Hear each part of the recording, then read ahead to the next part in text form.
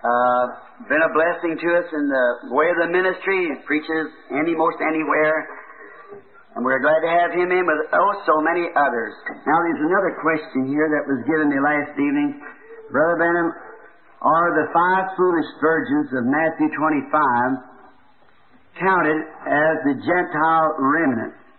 I understand that the 5 foolish virgins were saved, but have to go through the Great Tribulation period. Is this correct? If so, what will be their final destination? Could they be the sheep which are divided from the goats in Matthew 25:33 and 34? Pretty good theologian, according to what I think it too, that they are the remnant. The sleeping virgin is the remnant, spoke of in Revelations, of the woman's seed that keeps the commandments of God and have the testimony of Jesus Christ. A woman will take a piece of goods and lay it down. Well, now that is what she's cutting takes her pattern and lays anywhere she desires, which way she's going to cut that. And then what she has left over is called the remnant. But she chooses to cut it from a certain place by her own free thinking. But what's left over is called the remnant. Now, if you notice, there were 5 foolish and 5 wise virgins. All of them as virgins, made out of the same material.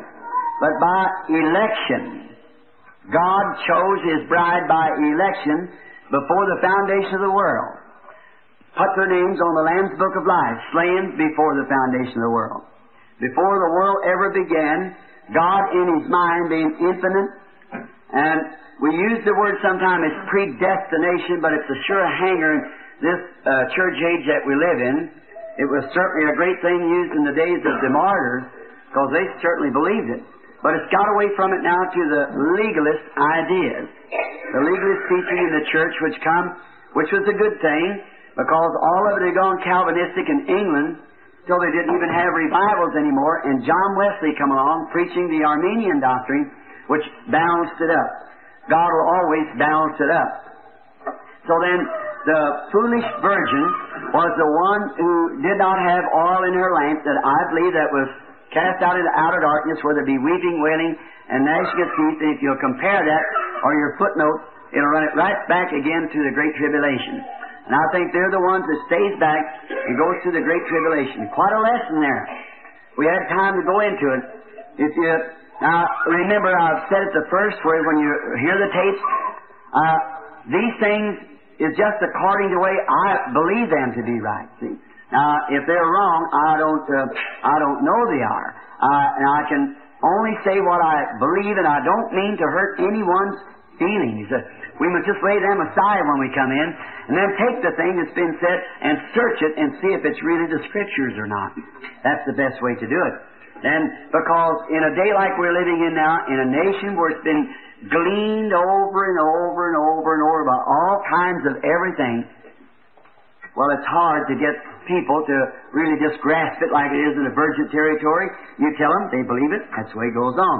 But now, one will come along with this idea, and one will come along with this idea, and we got about 900 and something different denominational churches, and each one contrary teaching to the other, and there's got to be somebody wrong and somebody right. So now the only proof of it is bring it back to the Bible. See? That's the Bible. Now, many times people put their own interpretation, but we try the very best that we can not to put any human interpretation on it. Just read it like it is and say that's the way it is. And then I've always noticed if you'll take just what he said, he'll make everything dovetail just exactly right in the Scriptures. It's almost like putting a jigsaw puzzle together. You have to look at the pattern before you get the puzzle together right. If you don't, I always said in your scene, you'd have a cow picking grass on top of a tree. So it just wouldn't look right. And if we just let the Holy Spirit, who wrote the Bible?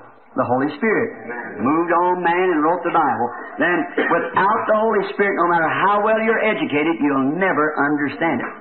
Because even Jesus thanked God that He had hid it from the eyes of the wise and prudent and would reveal it to babes such as would learn. And every one of the disciples were more or less illiterate and unlearned people, but one, and that was Paul. And Paul said he had to forget all he ever known in order to find Christ. So he told the Corinthian church that he didn't come with the wisdom of man and great speech, because then their faith would be in the wisdom of men, but he came to them in the power and demonstration of the Holy Spirit, that their faith would rest upon the works of the Holy Spirit, according to the Word of God. And that's where we're trying to hang so close to right now, because before the week's over, or time the week's over, you'll see it. That's exactly what's been that little thread coming down through the age all along. Amen. Thank you for putting the board up a little higher. That looks better. Now, I wish we had it just all winter, so we could just take the full book of Revelations and just go right through it. It's such a beautiful teachings in there. I remember, I guess it's been 20 years ago or 25, when the church was yet new. We started early one fall and was way almost to the next fall getting through the book of Revelation. I remember taking the book of Job. Oh, Brother Wright, I stayed on it so long. Finally, a woman wrote and asked me, she said, Brother Branham, ain't you going to never get Job off that ash heap? Well, I was trying to make a point, because right there's where everything bottled up to that place, up to the spot to where there's where the Spirit of the Lord came on him. Then, when the lightning began to flash and the thunders roar, the Spirit came up on the prophet, and he seen the coming of the Lord. Now, I wanted to drive that home. That's the reason I held him on the ash heap for a long time, so we can make the point. And I know it may get a little tiresome. I get nervous too, and I hear someone playing around on something, look like he'd go ahead and hit it, but maybe God's leading that person for a purpose for that. Now, back to this remnant, before we leave the question, I hope I get it clear. I truly believe that the remnant is chosen by God. I believe it that God chose the remnant before the foundation of the world, and has by His foreknowledge, not the word, now watch the predestinate, see, because it's a stingy little word amongst the people. See? But God, before the foundation of the world, in His great infinite mind, chose the church, chose Jesus, chose the church, and could predict at the beginning what it would be at the end. If He's infinite, there's nothing what He did not know. He knowed every flea would ever be on earth, and how many times it bat its eyes. Now that's just how much tallow it would make, and how much all of them make together. That's infinite. It's infinite. You just no way to explain it. And God, that's what He is, the infinite God. So if you notice, the Bible said that in the last days that the Antichrist that would come up on the earth, now listen close, that's the only flaw I guess he could find millions in mind, but on our precious brother Billy Graham the other day, that notable sermon he preached last Sunday, that I certainly did think it was a timely message. But he said that Satan is even deceiving the elected. No, the Bible said he would deceive the elected if it was possible. But it isn't possible, because God chose them before the foundation of the world. See? The Lamb, Jesus Christ, was the Lamb slain from the foundation of the world. When God even puts in His mind, when He speaks that word, it can never change. It can never alter. See, because He's infinite, and His words will come to pass. Just think, the earth that we're sitting on tonight is the Word of God made manifest.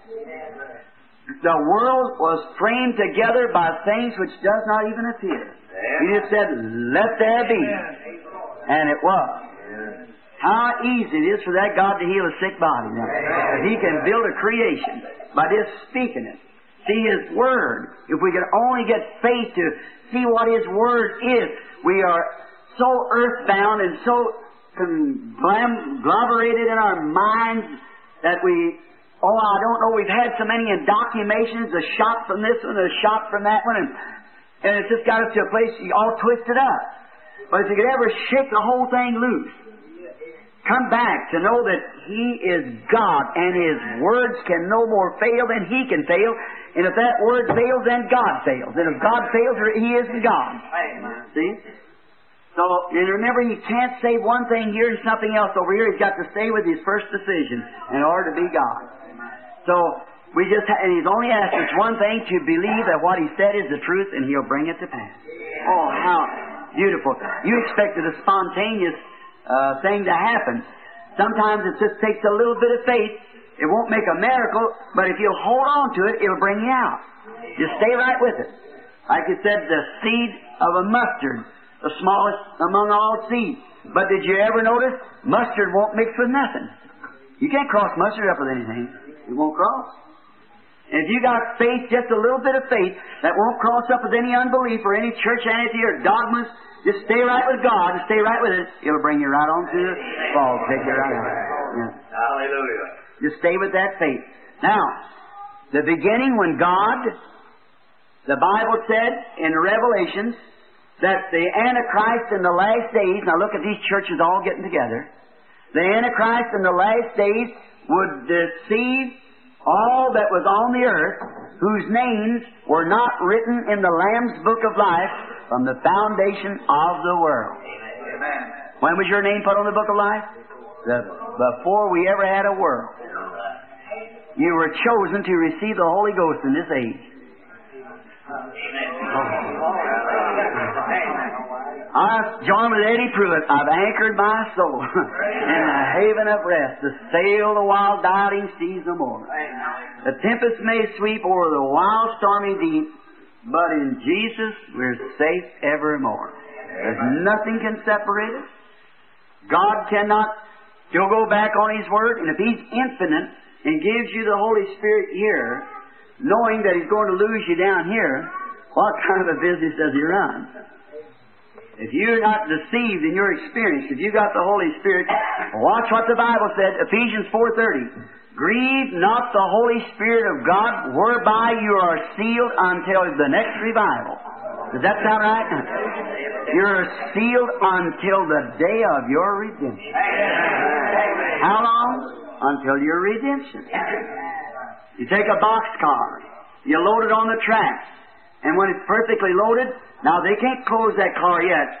The inspector has to come by, and he inspects and see if anything's loose that'll shake. The boxcar may be fully loaded, but if it's got loose places in it, you have to pack it over again.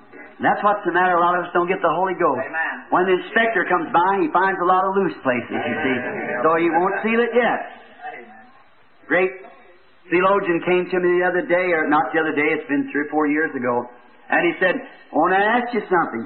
He said, Abraham believed God, and it was imputed unto him for righteousness. I said, that is true. Right? So what more could the man do but believe? I said, that's all he could do. He said, then where you go with this Holy Ghost stuff outside of that? How you know he was a Baptist? And he said, where you go with this Holy Ghost? That if the man believes, the minute you believe, you have received the Holy Ghost. I said, no. You make a contradiction in the Scriptures, and Scriptures don't contradict themselves. See? Paul asked him, have you received the Holy Ghost since you believe? And he said, well, I said, it's true that Abraham, the father of the faith, he had the promise of God and believed God, and it was imputed unto him for righteousness, but he gave him the seal of circumcision as a sign that he had received his faith. Amen. Now, if he's never sealed you with the Holy Ghost yet, he's never received your faith in him yet. You got some loose places. You might believe, yeah, but there's a lot of loose places. But when you get all the loose places packed right, then he seals you with the Holy Ghost until the day of your redemption. That's God's confirmation that he has received the faith that you professed in him. Abraham professed faith, and God said, I'll give you a sign now, and I'll receive you, and he gave him a sign of circumcision. Now, when you receive Christ as personal Savior and believe on him and ask him to clean your life up, and then when he comes back with the Holy Ghost and gives you the sign of the Holy Ghost, then you're sealed till your redemption. This here boxcar, if it's loose, after it's all packed up together, and they close that door and put a seal on it, and it's sealed till its destination. The railroad companies that penitentiary you for lifetime if you'd break that seal. They cannot be broke. It's sealed to its destination. Not for everybody along the track to pull it open, look at it, and examine it, and look it over, and throw a few things out, put some more things in. No. this church will say, well, that dogma, this is no good, that's no good. When God gives you the Holy Ghost, it's settled. You know where you stand. You know what happened. And you're sealed all the way till the day of your redemption, your destination of this earthly journey. Oh, my. That ought to make anybody just have faith, believe God. Just rise up in the power of the Holy Spirit. Now, these virgins that did not get the Holy Spirit, you remember, the only thing they lacked was oil in their lamps. Is that right? The Bible said the oil symbolizes the Holy Spirit. That's the reason we anoint the sick with oil and so forth, because it's a symbol of the Holy Spirit. Now, and then if the Holy Spirit did not come upon them, they did not have it, and then when it come, they said, now to the virgins that did have the oil, said, you see, they were back in the church age. There were some of them in there that was good people, but they wasn't in the starlight. What I mean, with the wick dipped into the oil. See, and it was out. It was gone out. They'd separated themselves. Paul said in his day they separated themselves from us, seemingly not having the faith. See, went away from them. They went out from us because he wasn't of us. Now, it started back in that early Ephesian age and comes on down into this age today. Same thing. Every one of those ages, what happened in them, lapped over into these ages down here. We're going to get into that deeply in a little while. Now, notice that this virgin, she went into where there was weeping, wailing, and gnashing of teeth. Let me say this, my precious, loving friends. Because usually at the church here, when I come here, I just come here and have a healing service and pray for the sick and out across the country somewhere. But this is the time I've been telling you a long time, put your conscience in your pocket. Now we want to come and be honest and true with one another because we're at the last day. Yes. And that's where you precious Nazarenes and pilgrim holiness under sanctification fail. See? Now did you know Judas Iscariot lived right up to that same place? Amen. Judas believed on the Lord Jesus as Savior, accepted Him as Savior. And he also was sanctified. He was sanctified in John 17:17 when Jesus said, Father, sanctify them through the truth. Thy word is the truth, and He was the Word. All right. In Matthew 10, they were given power to heal the sick, raise the dead, cast out devils. They went out into all parts of the country and cast out devils and come back rejoicing and shouting and praising God. And Jesus told them, do not rejoice because that the devils is subject unto you, but rejoice because your names are on the book of life. Is that right? And Judas was with them. Judas was with them. But that's a year and 6 months before Jesus was ever crucified. Now, then, when it comes to Pentecost, for Judas to receive the Holy Ghost and so forth, he showed his colors. He denied Jesus and become a traitor to Him. That's just exactly where that Spirit come right up to Luther, Wesley, brought that church up to sanctification with the virgin life, pure, clean, holy, nice, finest people you ever met. But when they go to speaking in tongues and receiving the Holy Ghost, the Nazarene, Pilgrim Holiness, Free Methodist, them says that's the devil. Amen. And right then's when you blaspheme the Holy Ghost and shut yourself off forever. Amen. For whosoever speak a word against the Son of Man shall be forgiven, but whosoever speaks against the Holy Ghost shall never be forgiven. Amen. Remember, all the disciples spoke in tongues. Jesus Christ died on the cross speaking in tongues. Mm-hmm. So if you can't deal with them here, be friendly with them here, what about over there? These are devils, so is them. So you see that word showed his color? There comes that virgin, clean as the rest of them, pure lives. I'll take the old-fashioned Nazarene Pilgrim Holiness churches who really believed in sanctification. You can't lay a finger on their lives. Clean as they can be. It's a good thing that we'd all live like that. It's right, you have to. We know we got a lot over in Pentecostals as impersonators. That's true. But just as long as you see a bogus dollar, you know that was made off of a good one. A real one. That's right. And there's a real Holy Ghost. A real one that speaks in tongues and shows signs and wonders. And it's been since Pentecost down. So we have to have the impersonators. We have to have an evil woman that's no good to make a real woman shine out. We have to have a nighttime black darkness to show the sunlight is glorious. That's right. You have to be sick to enjoy good health. And it's a law of pro and con. And it's always been and always will be as long as time is. Now, so that's where the church moved itself up. Now, didn't Jesus say that in the last day in Matthew 24 that the two spirits would be so close alike until it would deceive the very elected if it was possible? But he who was chosen from the foundation of the earth has eternal life. Eternal life, you cannot get rid of it. It's eternal as God is. You can more cease to exist than God can cease to exist. That's right, because you're a part of God. You're son and daughter of God. Your life has been changed and you are part of God. You have eternal life. Oh, I love Him, don't you? Amen. Now, someone would give me a note here, just a little question. We won't take too much time now to answer it. And remember, each time you lay a little question up, I'll try my best to get to it if I can. But this is an important question. One will know if it was wrong for women to testify or to sing or give messages in tongues, interpretate the messages, or prophecy in the church. No, it isn't wrong. It's as long as it comes into place in order. See, the church is in order, and only when the real true way to do it is for those who speak with tongues and things, their messages are given before the message from the pulpit, never during that time, because the Holy Spirit's moving just from one place at a time, as Paul spoke of there. But women are gifted with prophecy and gifted with tongues and interpretations and everything but being preachers. They're not to be preachers. They're forbidden to preach in the churches. That's right, take the place, or be a teacher or anything in the church. But as far as gifts, the woman has all those, can occupy one or any of those 9 spiritual gifts according to 1 Corinthians 12, and is under no bondage that her message should not come forth in its place. You see, each message waits for its time. If there be one who speaks with tongues, there be no interpreter, let him hold his peace until there be an interpreter. See? And these messages are given usually just before the meeting. Then the prophet or the preacher, which is a New Testament prophet, a preacher, when he comes forth, God begins to move through him. See? Then when he's finished, then messages begin at other. Then just before, it's always in order. Always, but a woman does have the right. The next, I'd just like to take a little time on answering this, and we'll read the headlines. Three-Faith translated of One Bible begins. Washington, October the 15th.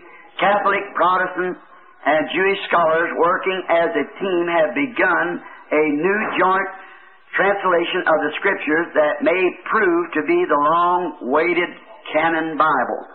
Some more things in here I'd like to study a little bit before I make the announcement of it. In other words, you see just exactly what we're talking about, just exactly what the Scripture says that will take place in these days, that these things will join together and form up an image to the beast. Exactly. They tried it, working on it, and now they got the best opportunity they ever had of presenting it. Because it's just right in their hands. And that's the very reason that I'm bringing these prophetic messages, because I think it's timely. And if there's anybody that could come back each night, we'll try to start early and let out early. And if I do not finish the subject, then I will announce the next morning. If we don't get through the setting of the 9th verse to the 20th tonight, we'll start in the morning at 10 o'clock. We'll let you know at the close of the service how we get along. And then tomorrow night on the church of Ephesus, beginning, running through the 7 nights, Ephesus, the Ephesian church age, and the Smyrna, Pergus, and Thyatira, and Sardis, and Philadelphia, and Laodicea next Sunday. And knowing these great jewels laying down the road is so hard, to keep my hands off of them until the time.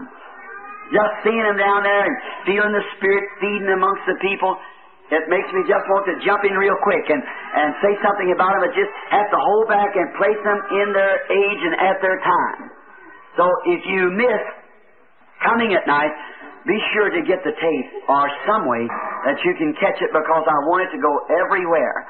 And I did this because that I feel led of the Holy Spirit to do so. That's the only reason that I'm doing it. And if I didn't think it would help the church, and in this day, remember, the hour will soon arrive where we can't have these meetings. And you've got to do it now while we got time to do it. See, we don't know what time they'll stop this now. And so there'll be a unionize amongst the churches, and they'll unite themselves together. form up the head of the Confederation of Churches, which you've already got a big UN building and every denomination is in it. And you'll either have to belong to some of those denominations or be ousted. And that's the time where we have to show our colors and be sure that we know not a guesswork, but know, thus saith the Lord, where you're standing. The little church has always been in the minority. It's a little bitty group, a little thread like a red string that wipes through the Bible. But it's the church always. And we want to remember it. Now, just a little comment before we read again. This morning we've taken the supreme deity of the revelation of Jesus Christ, who God revealed Him to us this morning as the supreme deity. The great I am. Not I was or will be, I am, always. And we notice in this first chapter of Revelation, what is the revelation of? Jesus Christ. What's the first thing He reveals Himself here as? The God of heaven. Not a triune God, but a one God. One God. And He reveals Himself that way in the first of the revelations and speaks it 4 times in the first chapter. So that there will not be a mistake. The first thing you've got to know that He is not a prophet. He is not a junior God. He is not a secondary God. He is God. He is God. And so therefore the revelation came forth, and we still continue with it tonight. On down as we get His sevenfold personage of His being. Oh, may God help us as we teach these words. I study it as from the historical standpoint, but wait till I get in the pulpit here for the inspiration. Because I feel that we are setting together in heavenly places in Christ Jesus, and that your spirit, your part, the lick of fire, the Holy Spirit that's on you, comes to another and another to another, kindles the great body of God and sets it aflame. And there's where revelations. Now, the thing that we were talking of, this question was asked me, should women and so forth, that's exactly what started the church in its chaos at the beginning. They'd taken all the solemnity from the audience and placed it in the pulpit. But God is the God of the audience. He works in every human being. He lives in every heart that He can get into. He finds those gifted people and works through them. Now, if the devil can't catch them on one thing, then he comes over and just makes a big conglomeration of nothing and runs the people away. Like Paul said, when you come together, if you all speak with tongues and the unlearned comes in, won't he say you're crazy? Foolish? Somebody speaking in tongues and this out of order and everything? That won't work. But he said, then if one prophesies and reveals the secret of the heart, then they'll say, truly God's with you. Amen. But if one speaks with tongues, by revelation gives the interpretation of it, something to edify the church, then the whole church is edified by it. Something that'll speak, and God speaking in languages that we know nothing about, and will give it to one and interpret it by another and say a certain thing that happens just exactly the way it's said. Then you've got the Spirit of the Lord among them. And all let's strive for that, friends. Let's keep that fire burning. Now, just before we open up this great canon of Scripture, I wonder if it'd be too much if we could just stand up and change our posture just for a few minutes as we pray.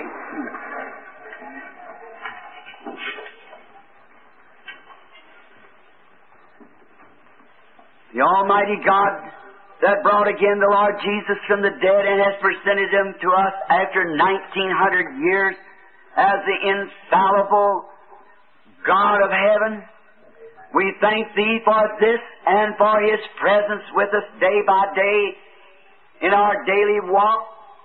And we are so happy to know that in this hour of confusion, when the world don't know what to do, they're digging holes in the ground and they're fortifying themselves in concrete.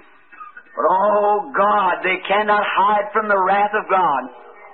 There's only one remedy, Lord, and we're so glad we accepted it. Amen. When I see the blood, I'll pass over you. Amen. Oh, how glad we are for that all-sufficient protection tonight of the blood of the Lamb of God, the High Priest, standing in glory tonight, making intercessions upon our profession.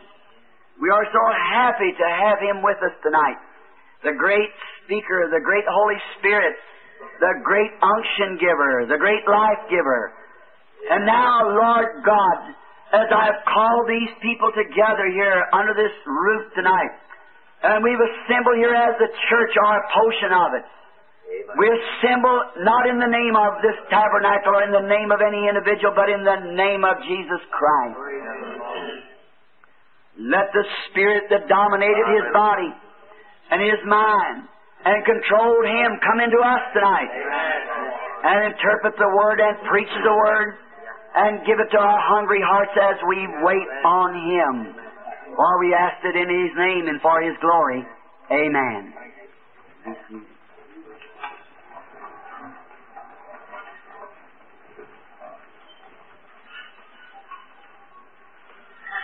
Now to you that's got your Bibles, turn to chapter 1 of Revelations and start from the 9th verse. Your pencils and papers, and I'll try to give you little dates and so forth as they go along. Now, this is actually, this morning was more of the sermon type, placing the foundation upon the deity of the revelation, God being revealed in Christ.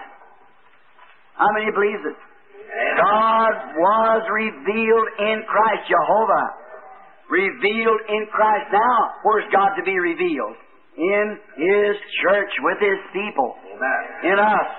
The same Spirit, the same works, the same manifestation, the same love, the same forgiveness, the same long-suffering, gentleness, patience, peace, mercies. All that was in Christ is in the church. Remember, keep this in mind. All that God was, He poured into Christ. He was the fullness of the Godhead bodily. And all that Christ was, He poured into the church. God above us, God with us, God in us. The triunity of God. God manifested in three different manners. Father, Son, Holy Spirit. The revelation shows that He is not three gods. Neither is He chopped up in three pieces. But He's one God that was God in the days of the fatherhood. He was God in the days of the sonship. He's God in the days of the dispensation of the Holy Spirit. The same God. Not three different ones, not three persons, not three personalities. He's one person, one personality. You cannot be a personality without being a person. Some people say He's not three persons, but He's three personalities. You cannot divide that. Because if He's a personality, He's a person. Has to be a person to make a personality. So He is one person, one personality. The same yesterday, today, and forever. Alpha, Omega, He that was, which is, and shall come. Oh, He's just all. I love that. Watch His nature, His life, His works.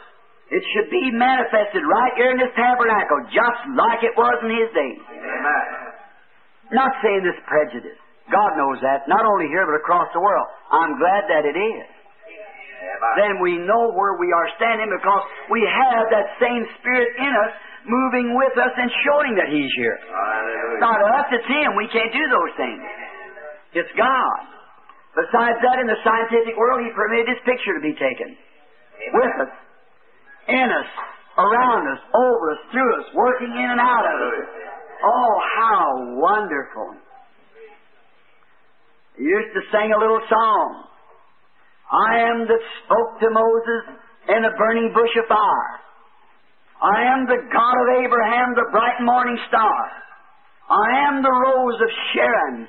Oh, whence did you say that I came? Do you know my Father, or can you tell His name?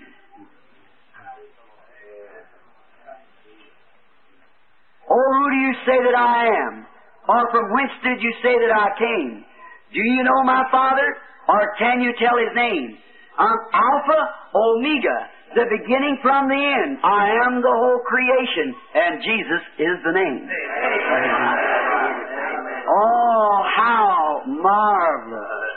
The revelation. Now remember, you cannot get it through theologians. It doesn't come that way. It'll only come as a revelation. Water baptizing using the name of Jesus Christ can only be given as revelation. Jesus and God being the same person can only come as revelation. The whole Bible is built on revelation. The whole church is built upon revelation. Matthew 17 says, "If I set upon this rock, the spiritual revelation, I'll build my church, and the gates of hell can't prevail against it." We challenged anyone to show us anywhere, history or Scripture, where there's any persons ever baptized in the name of Father, Son, Holy Ghost outside of the Catholic Church until Martin Luther's days. Then the Protestant Church, it was, and every evil. Listen, as we go into the church ages, every evil that was in that first church lapped over into the next, and just kept going on down until finally it ends up in complete apostasy in the last days. Every evil just keeps lapping over in each church. Every little ism is started out like in Genesis, the vine started growing, it weaved its way through the church, and comes out in the last days. No wonder the Bible said, "Blessed are they that escape in that day." That escape all these things. Now ask God to, while we're talking on Revelations, ask Him to give you a revelation of this. For it can only be known by revelation. You can only be saved by revelation. You have a knowledge of it intellectually, but you can't be saved until it's revealed to you. No man can call Jesus the Christ only by the Holy Ghost. Amen. That's what the Bible says. Hallelujah. No man can say Jesus is the Christ until he has received the Holy Ghost. Amen. You might say the pastor says so. The Bible says so. Them are truths. The church says so. That is true. But you don't know yourself until the Holy Ghost has revealed it to you, and He's become in you. No man can call Jesus the Christ only by the Holy Ghost. Not by knowledge, not by intellectual. How are they going to make a Bible that try to squeeze it, make it fit Jews, Catholics, and Protestants, when there's difference as day is from night? Amen. Thought the Jews know better than that. I guess maybe it's just the hour for it to come where it all has to go in this great apostasy. Amen. Right. So, in all things, remember, we cannot stop it. But the only thing we can do is throw the light out there. Amen. Maybe give ourselves as a martyr and walk away. So that's the only way we can do it. But many will have to do that. And so that's the way the Bible is set up, and the things that we get into, if I don't watch it, get into it. Now, first thing on the book of Revelations, it starts out that it is the revelation of Jesus Christ, who He is. Now, Jesus Christ is God Almighty. We know that. How many believes it? Say amen. He's God Almighty. And He has one name. That name is the only name given under heaven whereby you must be saved. Jesus Christ. Why are they afraid of it at the pool is what I can't wonder. See? It's because that spirit creeped in way back there in the Smyrna age and weaved itself right on down through into that great dark age and made it a doctrine and come right out with it this last days. And just watch the history in the Bible as we go through this week, how it brings them things out. Now, the next thing, it was given by Christ to John through an angel to be given to His what? Churches. To reveal it to His churches. And the 7 stars in His hand was the 7 messengers of the 7 churches. And every man that'll ever have a message will have it. Amen. The same true message that started at the beginning. More when we get down in them deep places there to see how God moved these things in, it's marvelous. It'll just make you shout. I'd read it and then walk around a little while, cry, walk back and sit down again, then walk around a while. I'm just so happy knowing that how did God ever be so merciful to us to let us see that thing in the hour that we're living in? Amen. Why, it's like Jesus said, a man sold all he had to buy a certain diamond. You throw out to the world the things of the world and everything that pertains to anything else, have this. Amen. That's right. Put your whole anchor right on that. Amen. It's the anchor of the soul. To see His revelation of His Word. Now, whoever reads it is blessed. Is that right? And we said this morning, if you can't read, everyone who hears it read is blessed. Now, it starts off with a blessing to those that will even sit and listen at it being read. And the curse upon anyone who will try to add anything to it or take anything away from it. then if the Bible plainly reveals that Jesus was the Almighty God, then woe unto him that will take it away from there. Amen. It's a revelation. Whosoever shall add anything, it's the complete canon of Revelation.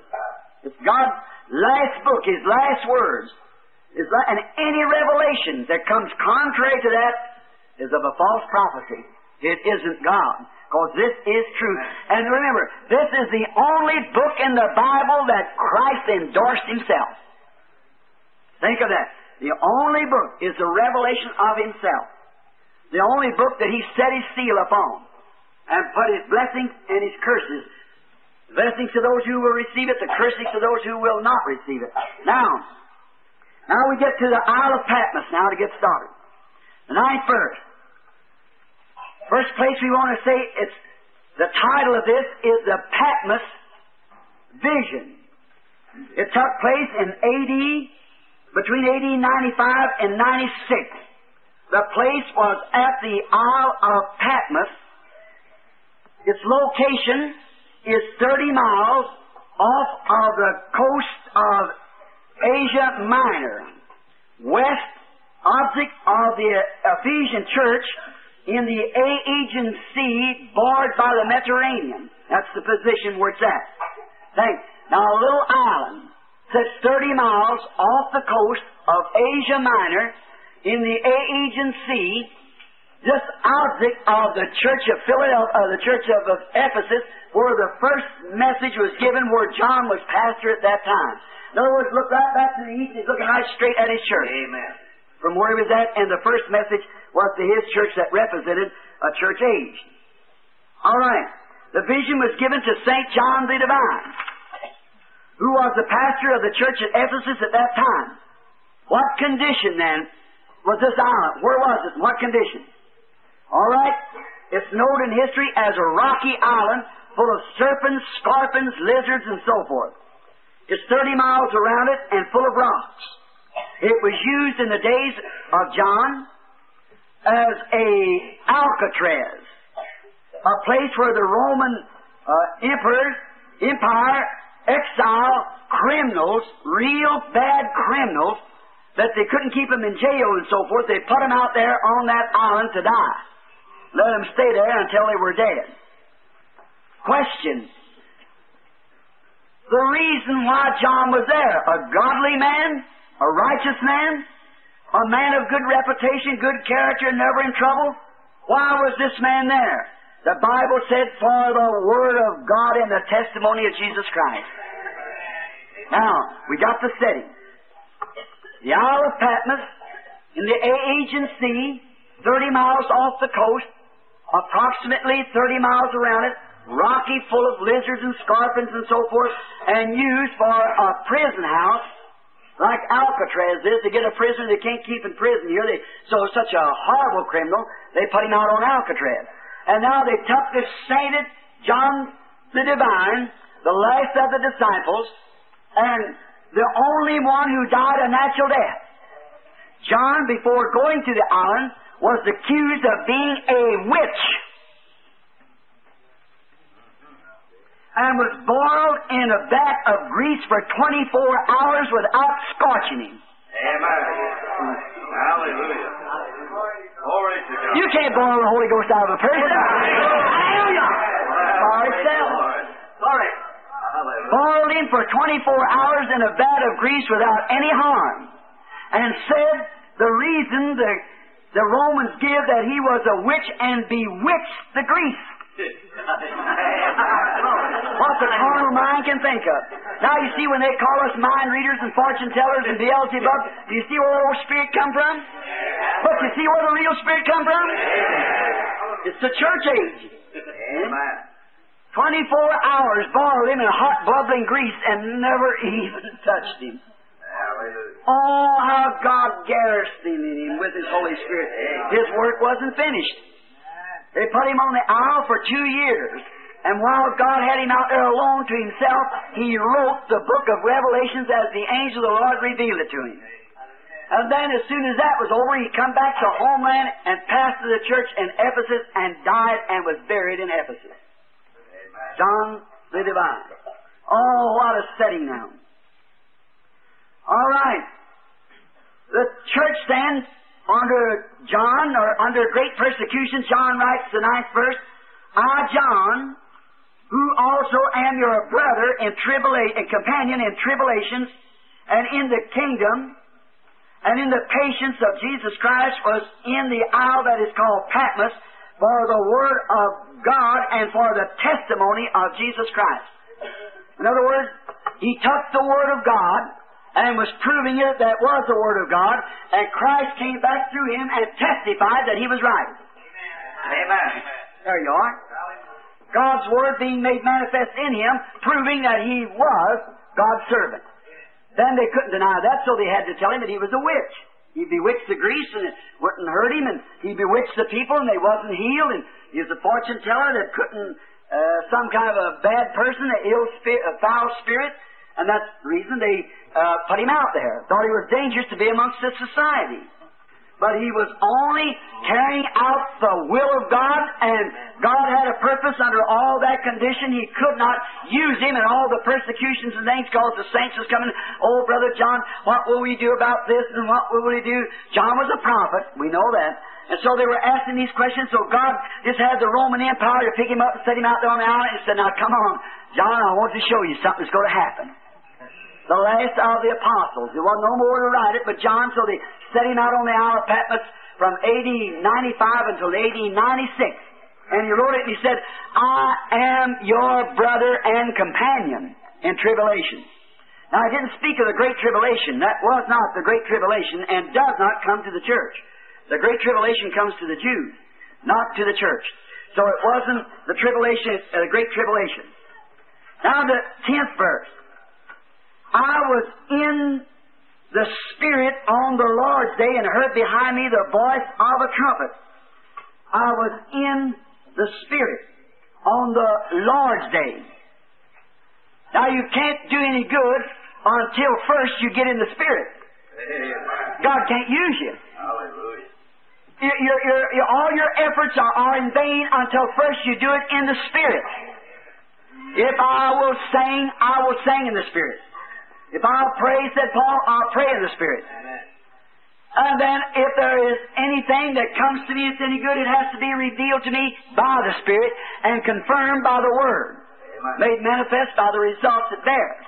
Now, like, in other words, if I say Jesus Christ promised in His Word that if I would repent, be baptized in the name of Jesus Christ, I shall receive the gift of the Holy Ghost. The first thing we do is repent.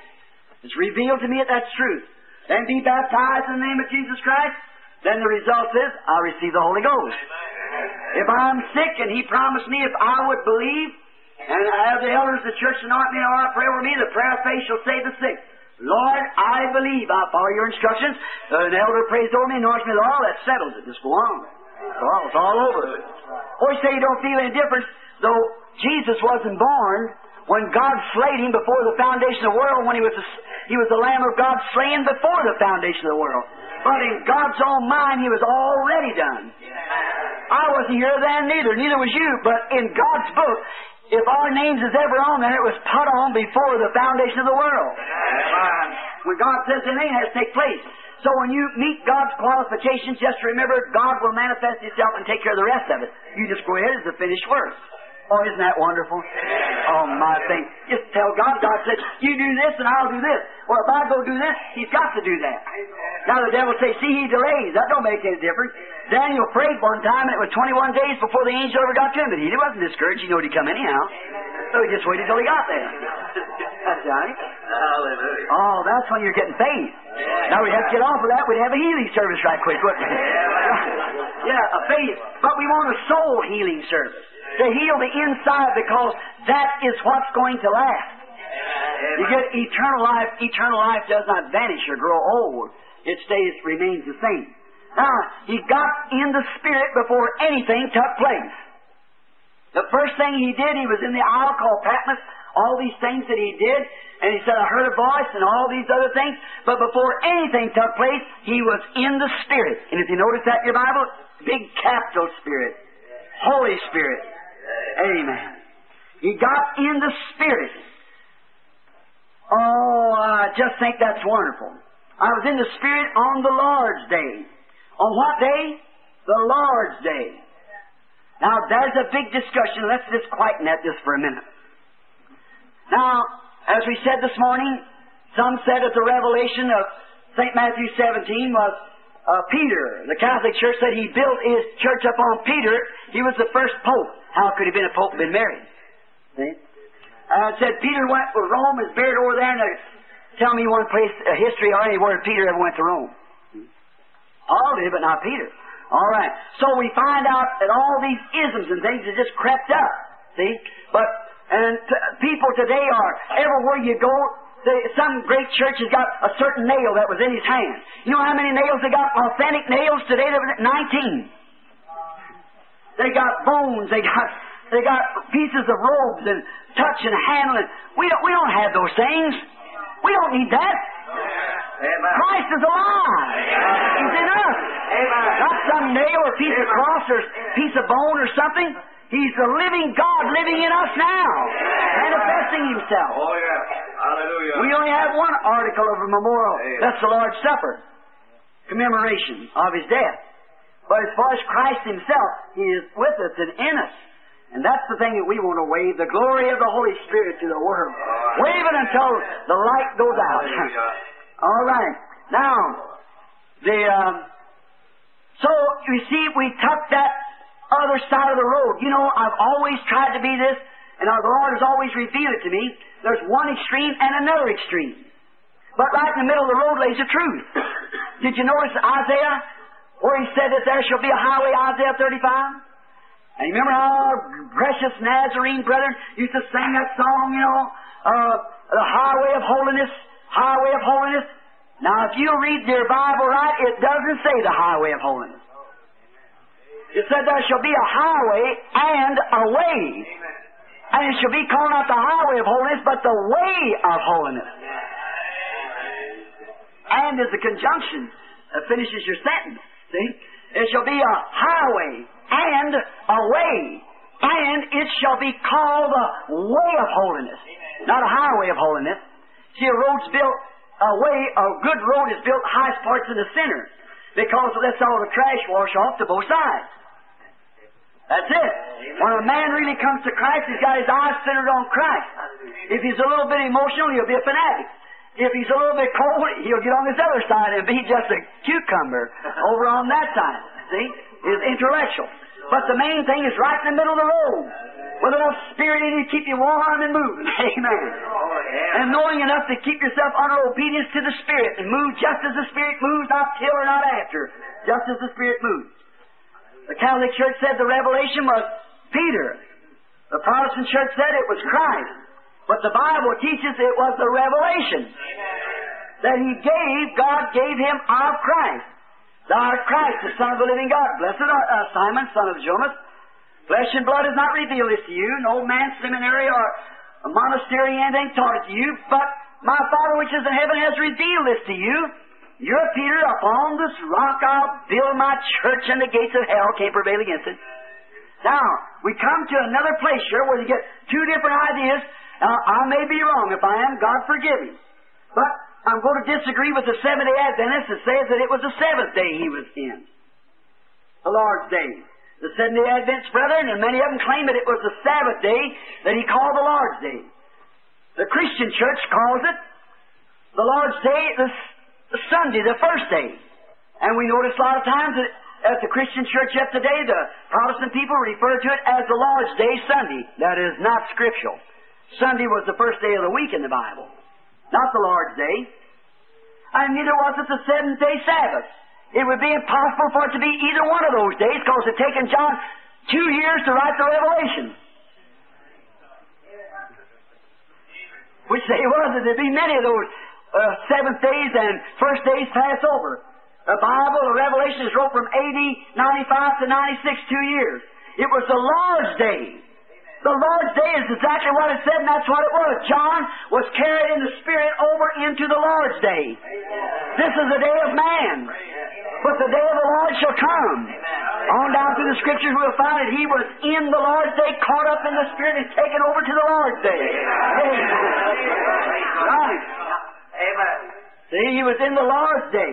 The Bible speaks of the Lord's day. We'll get to it in a little bit. The many Scriptures. The first thing, the Sabbath day, as we talk about it, the Sabbath day is not keeping a certain day. We have no commandment to keep Saturday for a Sabbath. We have no commandment to keep the first day for a Sabbath. In the New Testament, the Bible said in Hebrews, the 4th chapter, if Jesus would have given them rest, would it not have for it spoke of another day? Right. But there remains a rest or Sabbath keeping to the people of God. For we who believe to have entered into His rest, we cease from our works like God did from His. Watch. Oh, praise the Lord. I just get to feeling so good, I get ahead of myself. Notice, in the Sabbath day, God made the earth in 6 days, and the 7th day, He entered into a rest and never returned no more to build any more worlds. Then He gave it to the people as a memorial, because you couldn't keep it now, because when you're keeping the Sabbath, you're the other side of the world is Sunday then again, see? So it showed it's for a people of space and time, for Israel. But then there remains a Sabbath keeping for the people of God. For we which believe to enter into His rest, although the works, I'm quoting Hebrews, the 4th chapter, although the works was finished from the foundation of the world, for He spoke in a certain place on this wise, the 7th day. And again He limited a certain day, saying in David, you put it down, Hebrews 4. Again He limited a certain day, saying in David, to a day after so long a time as it is heard, when you hear, or said, when you hear His voice, harden not your heart. For if Jesus would have given them a rest day, would He not afterwards have spoke of another day? But there remaineth a rest, or Sabbath keeping. The word rest, Sabbath, is a strange word to us, which means rest. It's a Hebrew word, which means a rest day, a Sabbath day. Don't work, rest. For if Jesus would have given them rest, would He not have spoken of another day? But there remaineth a rest, or Sabbath keeping, to the people of God. For we which have entered into His rest, we cease from our works like God did from His. We never turn back to it on the next day of the week and start again. We've entered into a rest. Jesus, speaking on the Beatitudes, He said, you've heard them say of the old time, thou shalt not kill. I say unto you, whosoever anger with his brother without a cause killed already. You've heard say them of old time, thou shalt not commit adultery. That's the commandment. But I say to you, whoever looks upon a woman to lust after her has committed adultery already with her in his heart. Is that right? So all these things were memorials, just signs, wonders, waiting for the real time to come. Now when Jesus finished that, Matthew 11, the Beatitudes, He said, come unto me, all ye that are laboring, tired, and are heavy laden, and I will give you rest unto your souls. Amen. Take my yoke upon me and learn of me, for I'm meek and lowly. Is that right? Come unto me, all ye that labor and heavy laden, and I'll give you rest to your soul. If you've labored 1 day, 10 days, 5 years, 35 years, 50 years, 90 years, and you're tired and weary, come unto me. I'll give you rest. I'll take all that load of sin off of you and enter into you and give you perfect rest and satisfaction. Amen. Now, what is that rest? Let's just settle this just a little bit. See what someone said, well, you go join church. No. You put your name on the book. No. Or a certain kind of water baptism. No. Let's just settle it and see what it is. Would you like to do that right here while we're waiting? We see where John went over and what kind of a day did he go to. When Jesus died upon earth and His work was finished, He entered somewhere. Now let's go back to Isaiah, the 28th chapter and the 8th verse. I believe it is now. Isaiah 28:8. And let's read. Isaiah 28. The prophet speaking 712 years before it happened. Now, how many would like to know what the true Sabbath is, the true rest is? Here it is. Now, here's where the prophet spoke it, and I'll show you where it come to pass. Watch, Isaiah 28:8.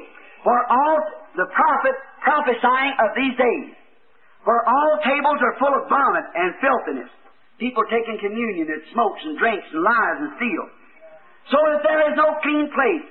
Who shall he teach knowledge? Who could you teach knowledge today? How many heard Billy Graham today? It was a wonderful sermon he preached on how that a people could believe a lie and just keep on in that lie and even justify themselves and think that they were doing what was right. The American public he said it, and saying a wise man's filter and a smoking man's cigarette, taking one of the devil's lies, and instead of making him a fool, whatever he is, to smoke such a thing and try to make him a wise man, he's a fool to even smoke it. When it's full of death and cancer and everything else, and still he puffs it down his lungs. He's a fool. Not a wise man's filter. There is no such a thing. A wise man don't use the stuff.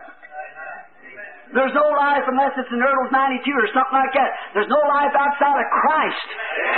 That's the real true life. What makes men and women drink that stuff? Because they're trying to satisfy that thirst in there that God put in there, thirst after Him, and they're trying to satisfy it with the things of the world. And that's the reason we have those things. That's the reason people act like that, because they're trying to quench that thirst that's in them for God. And the devil's giving them death instead of life. All tables are full of vomit. The clergyman, everything else speak of it. It's all right, have a little clean fun. There's no such a thing. Whom shall He teach knowledge? And to whom shall He make understand doctrine? Them that are weaned from the milk and drawn from the breast. Now, we're no more babies. For precept must be upon precept, precept upon precept, line upon line, line upon line, here a little and there a little. For with stammering lips and other tongues will He speak to this people, to whom He saith, this is the what? Sabbath keeping, the rest, wherein ye may cause the weary, come unto me all ye weary and heavy laden, may cause the weary to rest. And this is the refreshing, yet they would not hear. When did that happen? 712 years later, when on the day of Pentecost, stammering lips set upon the people, and they were all filled with the Holy Ghost, and began to speak with other tongues, and the Holy Ghost took their lives over and ceased from their worldly things. Then they entered into a rest with Christ. Paul said in Hebrews, the 4th chapter, we which have entered into His rest have ceased from all worldly doings, as God did on the day of His creation. He entered into His rest, and we enter in with Him. After our worldly works is through, there's your real true Sabbath. So Paul was picked up and got into that spirit of Sabbath and was transmitted by the Holy Ghost all the way over into the day of the Lord. Why we got wars? Why we got trouble? Why is nation against nation?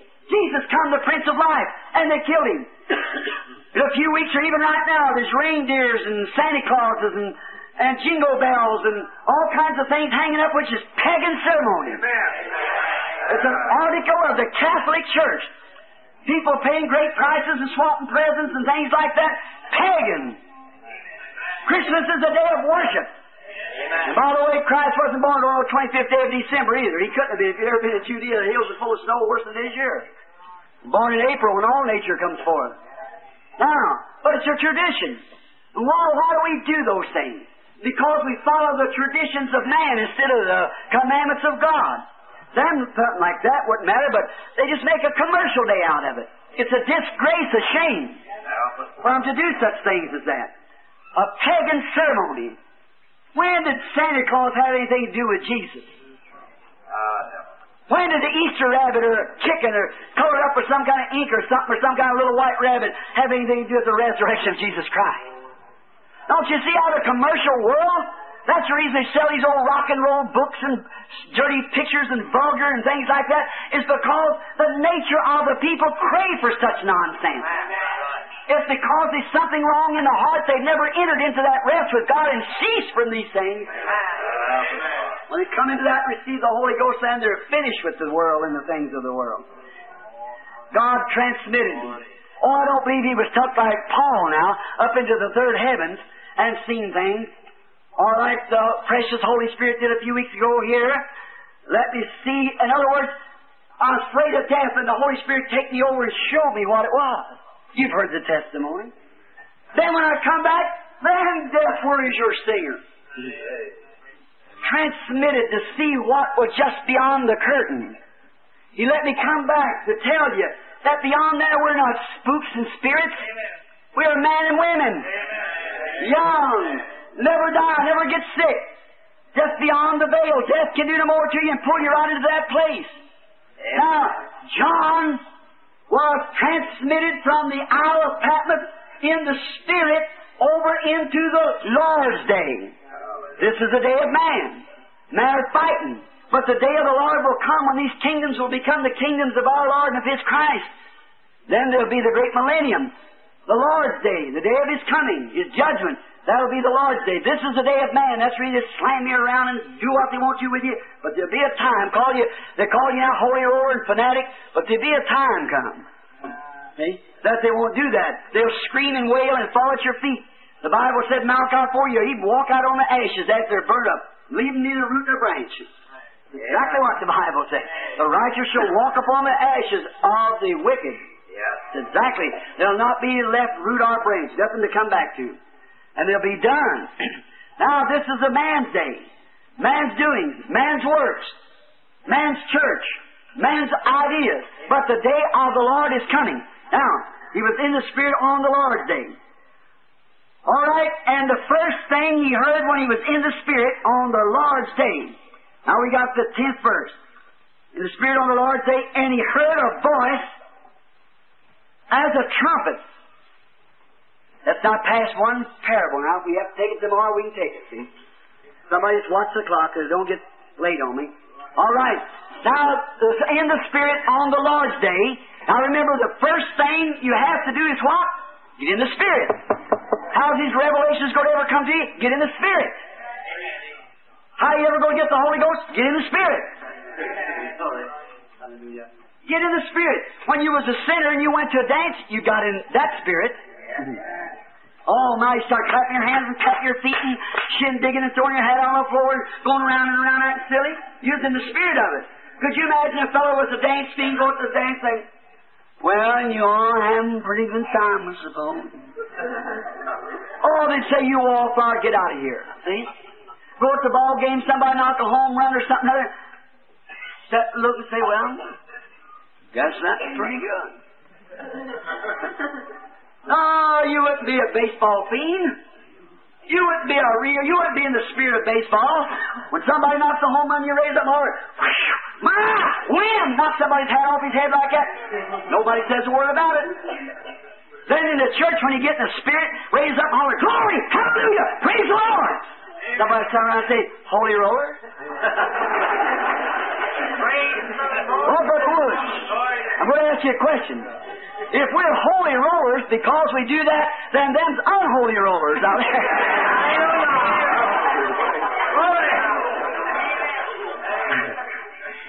I'd rather be a holy roller, wouldn't you? Than an unholy one.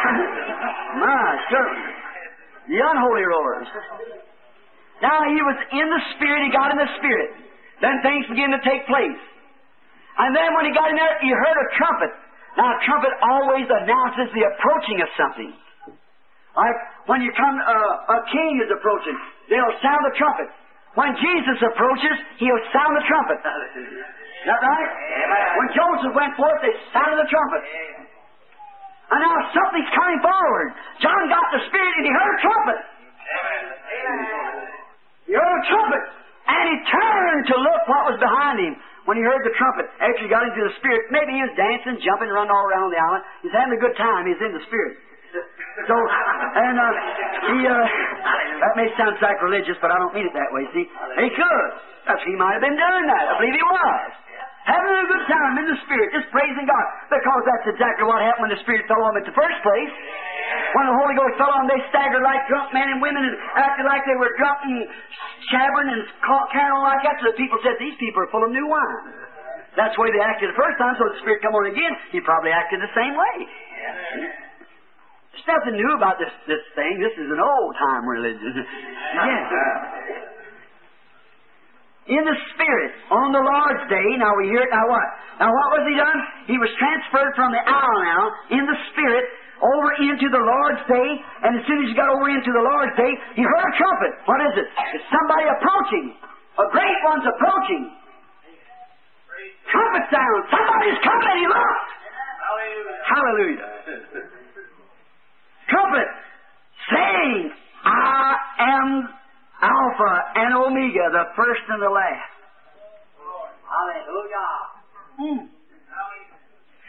Not announcing of the second party or the third party, but the only party. I'm both Alpha and Omega. Before I show you anything, I want to let you know who I am. The greatest of all revelations is the deity, the supreme deity of our Lord Jesus Christ. You can't get the first base until you believe that. Walk out. That's what Peter said. Repent! Then see the deity. Be baptized in the name of Jesus Christ for the remission of your sins, and then you are ready to go in the Spirit. The first thing you have to know is the deity of Christ. I am Alpha and Omega. I'm from A to Z. There's no more about me. I was at the beginning, I'll be at the end. I'm He that was, which is, and shall come, the Almighty. Think of it. That's what the trumpet said. Be careful, John! You've entered into the Spirit! Something's going to be revealed to you. What is it? A trumpet sound. The first thing, I'm Alpha and Omega. The first of all revelations. Oh, sinner, bow. Repent now before the time's too late. I'm Alpha and Omega. That's the first thing that He let him know who He was. Who's this approaching? Is this King Jesus, King God, King Holy Ghost? He said, I'm all of it. I'm from A to Z. I'm the beginning and the ending. I'm the immortal, eternal one. This little later, we watch Him in His sevenfold personage. Watch what He is then. I am the beginning and the end. I am Alpha and Omega. The first and the last. I was before there was a first, and after there's no more last, I'll still be there. In other words, the first and the last.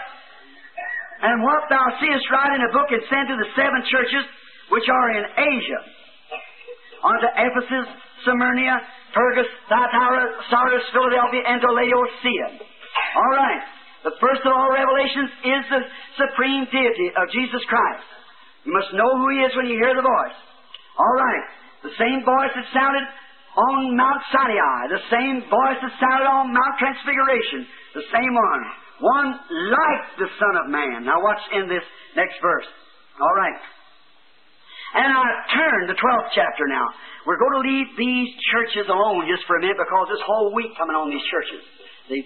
So we're just going to pass over that. But he said, I'm going to direct you to send this message that I show you who is. I'm the first and the last. I'm the supreme one. I'm the almighty one. And I've come to tell you that I'm giving you a message to 7 churches. I want you to write it. Get it ready. See? There's 7 churches that are in Asia. Now, they were churches there then with the nature in them that represented the church ages to come. Now, and I turned to see the voice that spake unto me, and being turned, I saw 7 golden candlesticks. 7 golden candlesticks. Now, if the King James Version, which you probably have, either a Schofield or maybe a Thompson chain or some of it, it isn't correct there. It does not say candlesticks, it says lamp holders. Lamp stands, I believe the correct word says in the original translation. See, in other words, these 7 golden candlesticks were 7 churches. He says a little later on, in the 20th verse here, the 7 candlesticks that you saw are 7 churches. So, you see, if it was a candle, it would soon be consumed and burn out, just in a little bit. But it isn't candles. It is a lampstand. It gives it as a lampstand. Being turned, I saw one like the Son of Man, standing in the midst of the middle of 7 lampstands. Now look, the candle would soon burn up. It would go out.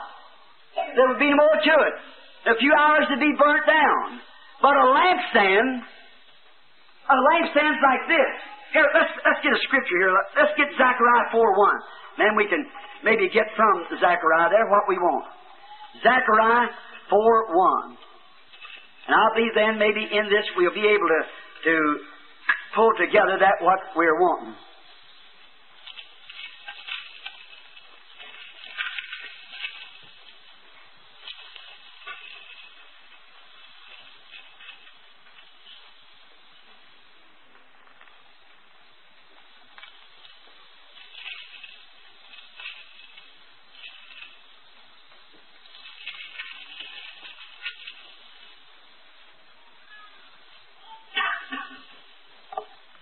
I can't find Zechariah and Zephaniah, can I?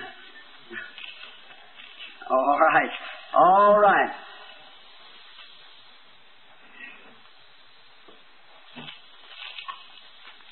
My old Bible's about wore out.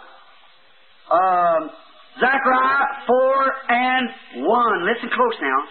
You get a beautiful picture here. And the angel, the prophet now, this 519 years before Christ, and the angel that talked with me came again and wakened me as a man that is wakened out of a sleep. Now the prophet's in a vision. And he said unto me, What seest thou? And I said, I have looked, and behold, a candlestick. Now that same word's translated lampstand. All of gold with a bowl up on top of it. That was a lamp. And his 7 lamps thereon, and 7 pipes to the 7 lamps which are upon the top thereof. See, the same church ages coming up. See? And 2 olive trees by it. Now, what kind of what did they burn in those lamps in the Bible times? Anyone know? Oil. What kind of oil? Olive oil. 2 olive trees. What is the New and Old Testament? 2 standing by. One on the right side of the bowl, and the other upon the left side thereof.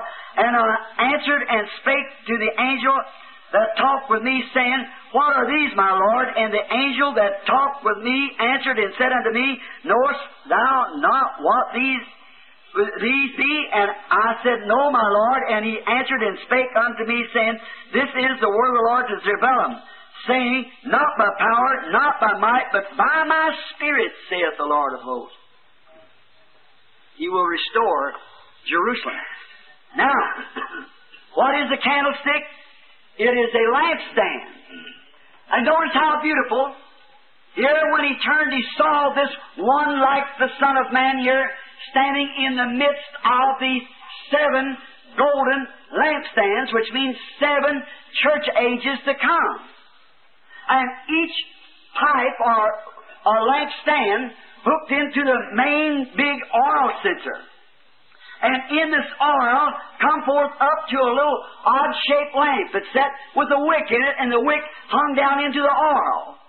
And as long they poured oil into the top of the stand, which filled up the main big stem, and the big branch, and it run out into the stems like this, and the lamp with the wick hanging down this pipe kept burning day and night.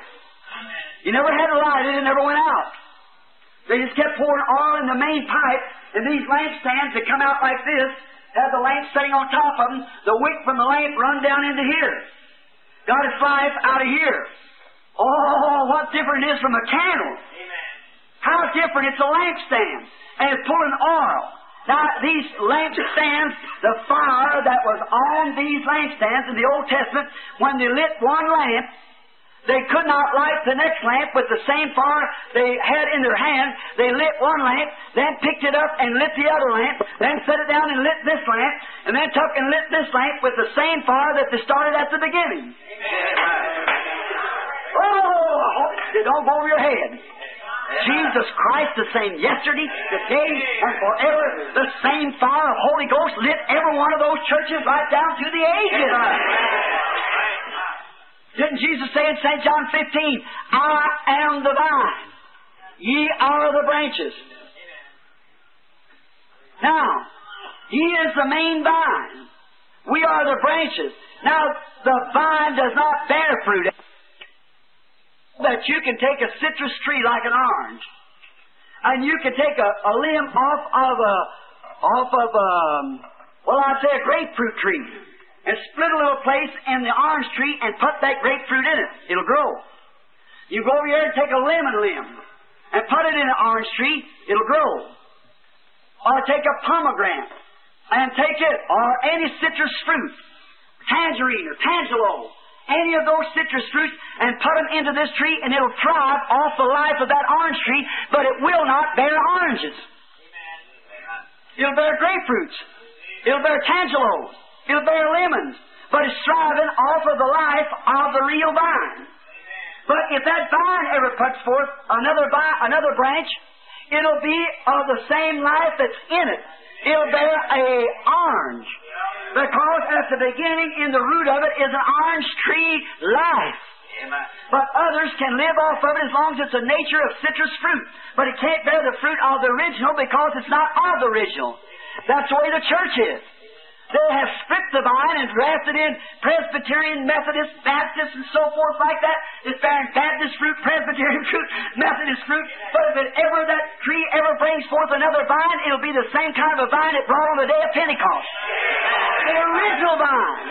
It'll speak in tongues and have power and the signs of the resurrected Christ in it. Why? Because it's thriving of the natural resource that it's planted in. Actually, it's not planted in it. It's born in it. Oh, my. Didn't think of that one right then. See, these others are grafted in. They graft them into the tree. So they bear their own kind of fruit. They can't taste this. They don't believe in that because they never know nothing about it. But if they're born in that same life that come out of that tree, that's the only thing they can bear. Is the life of the original stem. These lamp stems all fit into one great big bowl, one great big holder, and 7 different lamp holders come out of it. And when they did, each one of those lights was drawing from the main resource of its life, and its light was because it had its candle dipped down into this main barrel. Amen. Oh, what a beautiful picture!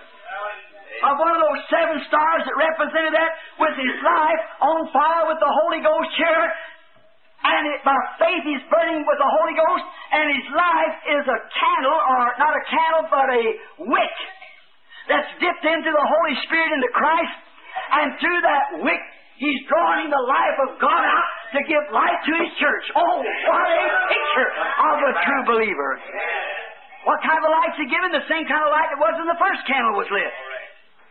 When the first church age started was Ephesus. Amen. Paul, the angel of that church, one of the stars. There's 7 stars, which means 7 angels, 7 messengers. This week, I can take the Scripture and the history and prove to you each one of those are true in each angel. And every angel had the same light. That's right. Then right between these ages, that great one to come. Notice, now they're drawing from this main barrel of oil. The life is dipped into Christ. You are dead. Your life is hid in Christ hid in God through Christ and sealed by the Holy Spirit. There's no way at all to ever get you away from there. How can you do it? Nobody can tamper with you. The end of your life is burning with the Holy Ghost. A burning, giving light. Where's the other end of your life dipped into Christ? You're dead and hidden in Christ. The Holy Ghost is knocking it off there. That the devil can't touch you. Amen. He can whiz and make a noise. Even death itself can't touch you. Oh, death, where is thy sting? Where is thy victory?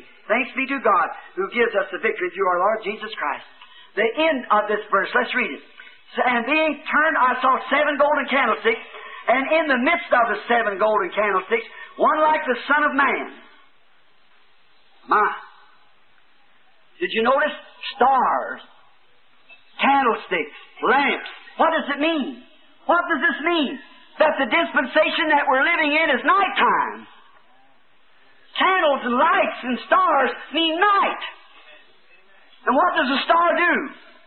It reflects the light of the sun until the sun returns. Blessed be the name of the Lord. And a true minister of God don't reflect some flashlight, some matchstem, some shuck of burning.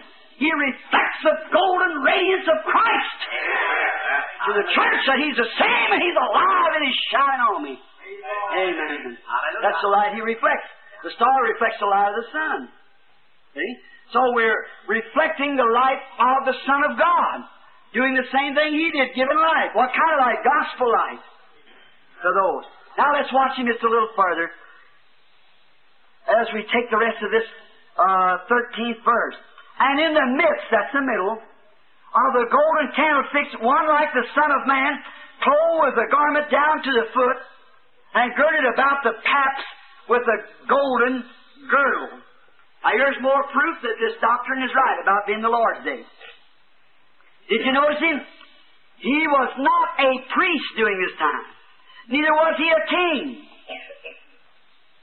He was a judge. Notice, a priest, the high priest, when he went into the sanctuary or went in to minister to service, he tied himself around the waist. Tying his girdle around the waist meant that he was serving. Never tied over his shoulder. But here he comes out, walking out with the girdle tied around the top, with a sash over his shoulder, girded about the paps, the breast, with a golden girdle, girded up high. What is it? An attorney, a judge. The judge with his sash over his shoulder, girded up here, not down as a priest. See, that shows he wasn't in his priesthood. Now, John went all the way over into the Lord's day and saw him coming as the judge. You believe he's a judge? Let's read St. John 5:22 right quick. We'll see whether it's a judge or not. St. John 5:22.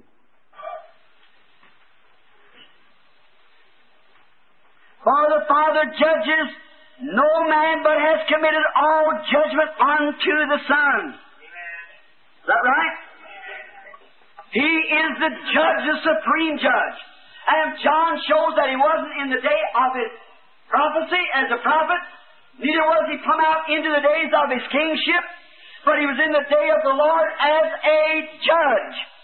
Now, how many knows that the priest having his girdle, his string around his waistline, meant he was in service? Anyone who reads the Testaments and knows the Old Testament knows that. When a priest is girded around here, he's in service. He's a servant. But he was girded up here. A judge. Let's read a little farther. A golden girdle was about the paps. That's right, up around here. He was a judge. Now, we're going to read the sevenfold glory of his person. Oh, my, this makes me shout before we get to it. Notice. Oh, this is such a wonderful thing. Just listen. And his head, now watch, he's seven things here he mentions.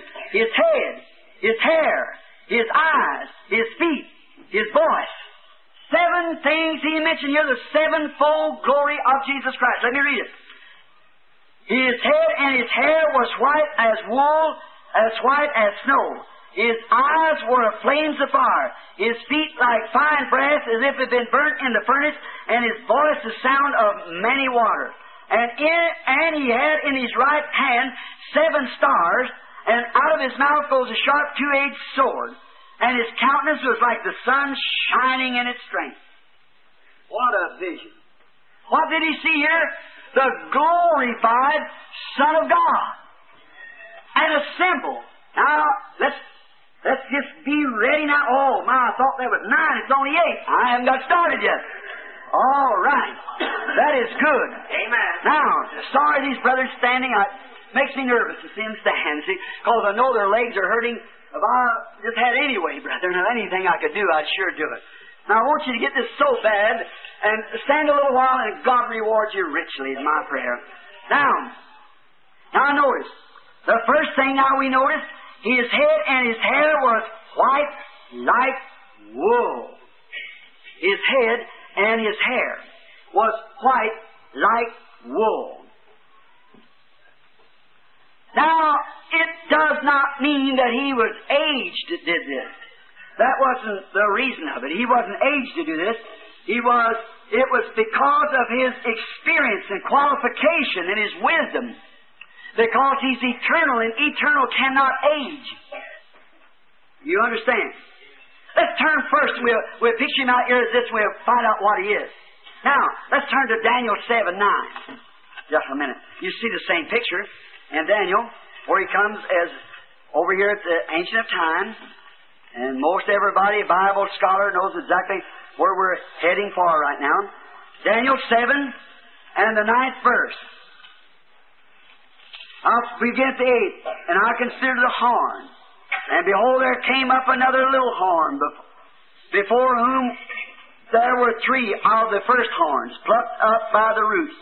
And behold, in this horn there were eyes like a man, and a mouth speaking great things. And I beheld until the thrones were cast down. Now listen close now. Can you hear me in the back all right? Say amen if you can. I asked my wife back there. I think this mic here, this more alive here, isn't it? I'll yell too hard, I guess, in this one.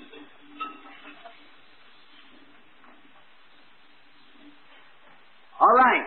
Now, Daniel 7:9. And I beheld until the thrones were cast down, and the Ancient of Days did sit, whose garments was white as snow, and the hair of his head was like pure wool. Ancient of Days. His throne was like a fiery flame, and his wheels were burning fire. And fiery streams issued and came forth from before him, and thousands ministered unto him, and 10,000 stood before him, and judgment was set, and the books were opened. White hair. Anybody knows that the old judges in ancient days, like English judges, used to wear a snow white wig. How many remembers that? Old ancient judges wore a white wig because they was, and here he is, showing again that John's over in the Lord's day. He saw him as the judge. Amen. Amen. Hallelujah. Not as priest, not as king, not as prophet, but as judge. The Father, St. John 5:22, committed all judgment to him, and he's judge now, come to judge the nations.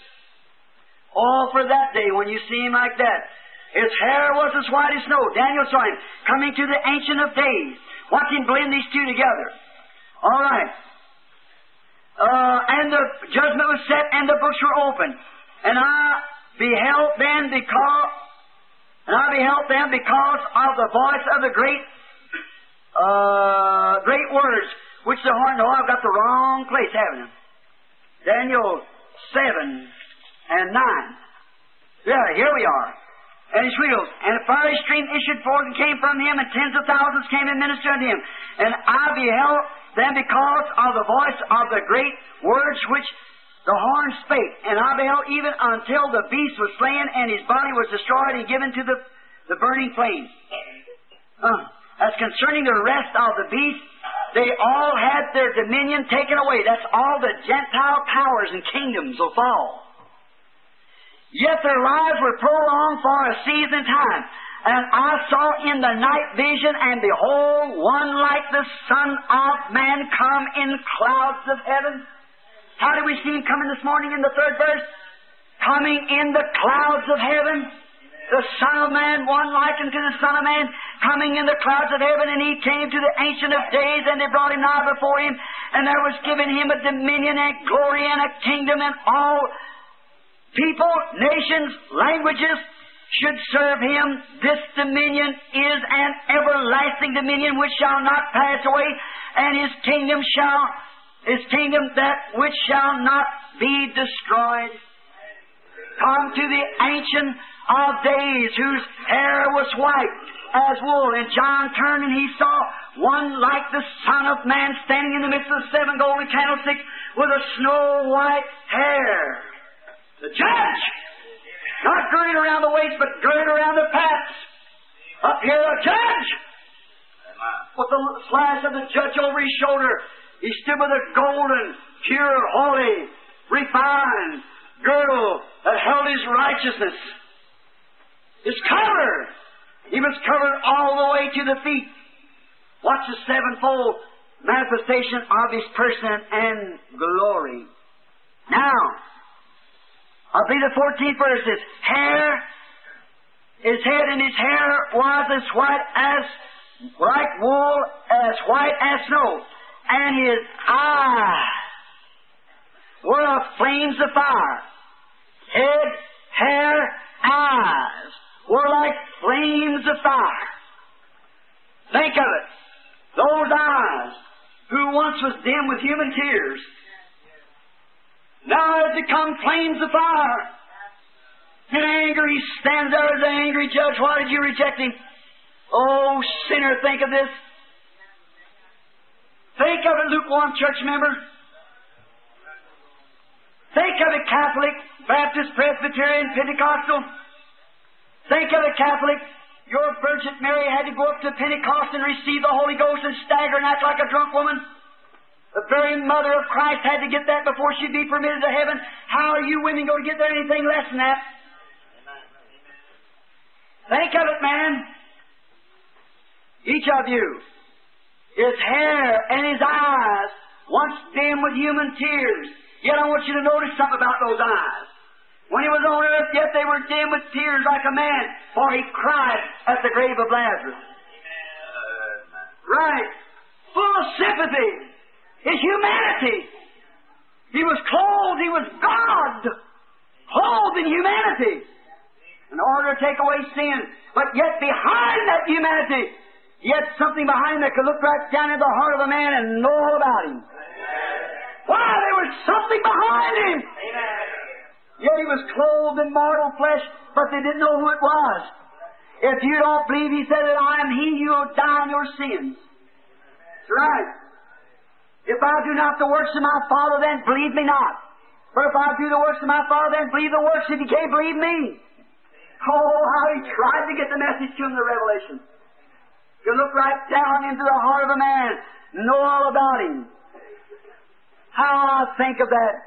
Those eyes that once pierced over the mountains, looked into the face of suffering, and could weep like a man, but yet could take the Spirit of God behind that human vision there and see all things. Things which was, and things which were, and things which would come. Foretell the end from the beginning. That's because God was behind them human eyes. Amen. Let God come into your life and take control of you, and He'll show you things to come. Amen. For it's not you no more, it's the Holy Spirit in your life back there looking through them mortal eyes to pick out things. Oh, glory to God. I'll pour out my Spirit upon all flesh, and your sons and daughters shall prophesy. Your young man shall see visions, your old man shall dream dreams. Hallelujah. Sometimes you have to put you to sleep so he can look through you, but he'll sure show you many times. Your young man shall see visions, your old man shall dream dreams. Upon my handmaids and maidservants I pour out of my Spirit, and upon my deacons and pastors, and upon whosoever will, upon all flesh I'll pour out my Spirit. Amen. You wonder why I scream that out, but it's coming in these church ages. There he was, those eyes. And remember, one day, those eyes that were dim with tears, those eyes will stand at the judgment. Now they're like fiery flames running to and fro through the whole earth, and there's nothing happens but what He knows it. Oh my, it's recorded. Running to and fro through the earth, watching every move, perceiving every thought, knowing everything you're doing, the intents of the heart, what you intend to do. He knows all about it. He knows where you love Him. He knows where your intentions are right to serve Him. He knows all about it. And what will it be when you stand that day whenever sin's naked before Him? And He stands there as a white throne judgment. God deliver me from that place. I don't want to see that. When an angered God walks out there with fire flashing from His eyes, with a righteousness of white wig over His head like that, and His eyes flashing with fire that knows every thoughts of your heart and everything you ever intended to do. High thee over in the rock of ages, slept for me. The old fellow used to sing, when this world's all on fire, stand by me. Stand by me, let thy bosom be my pillow, hide me over in the rock of ages. God, I don't want your judgment. I don't want what I want is your mercy, Lord. Give me your mercy, not your justice. Just give me your mercy. Not your laws, not anything. Just give me mercy, Lord. That's all I can plead for. Nothing in my arms I bring them, no good, no count. Only simply to thy cross I cling, Lord. That's all I know. One come to take my place. Watch His sevenfold personage now of His person, and you'll see that what He did. His head was white as snow, like wool, white hair, and His eyes were his head was white like snow, and His eyes were flames of fire, and His feet were like fine brass, has been burnt into the furnace. What now? We just noticed where He's covered, you know. Now what? His head, His eyes, now He goes down to His feet, like brass. What's the contrast to that image there that John saw of Jesus and what Daniel saw of the world empire, the head of gold and so forth? Look at what this was here, standing there, brass. What does brass speak of? Brass speaks of judgment, divine judgment. It shows that His full purpose is coming here on earth as God, to be made flesh.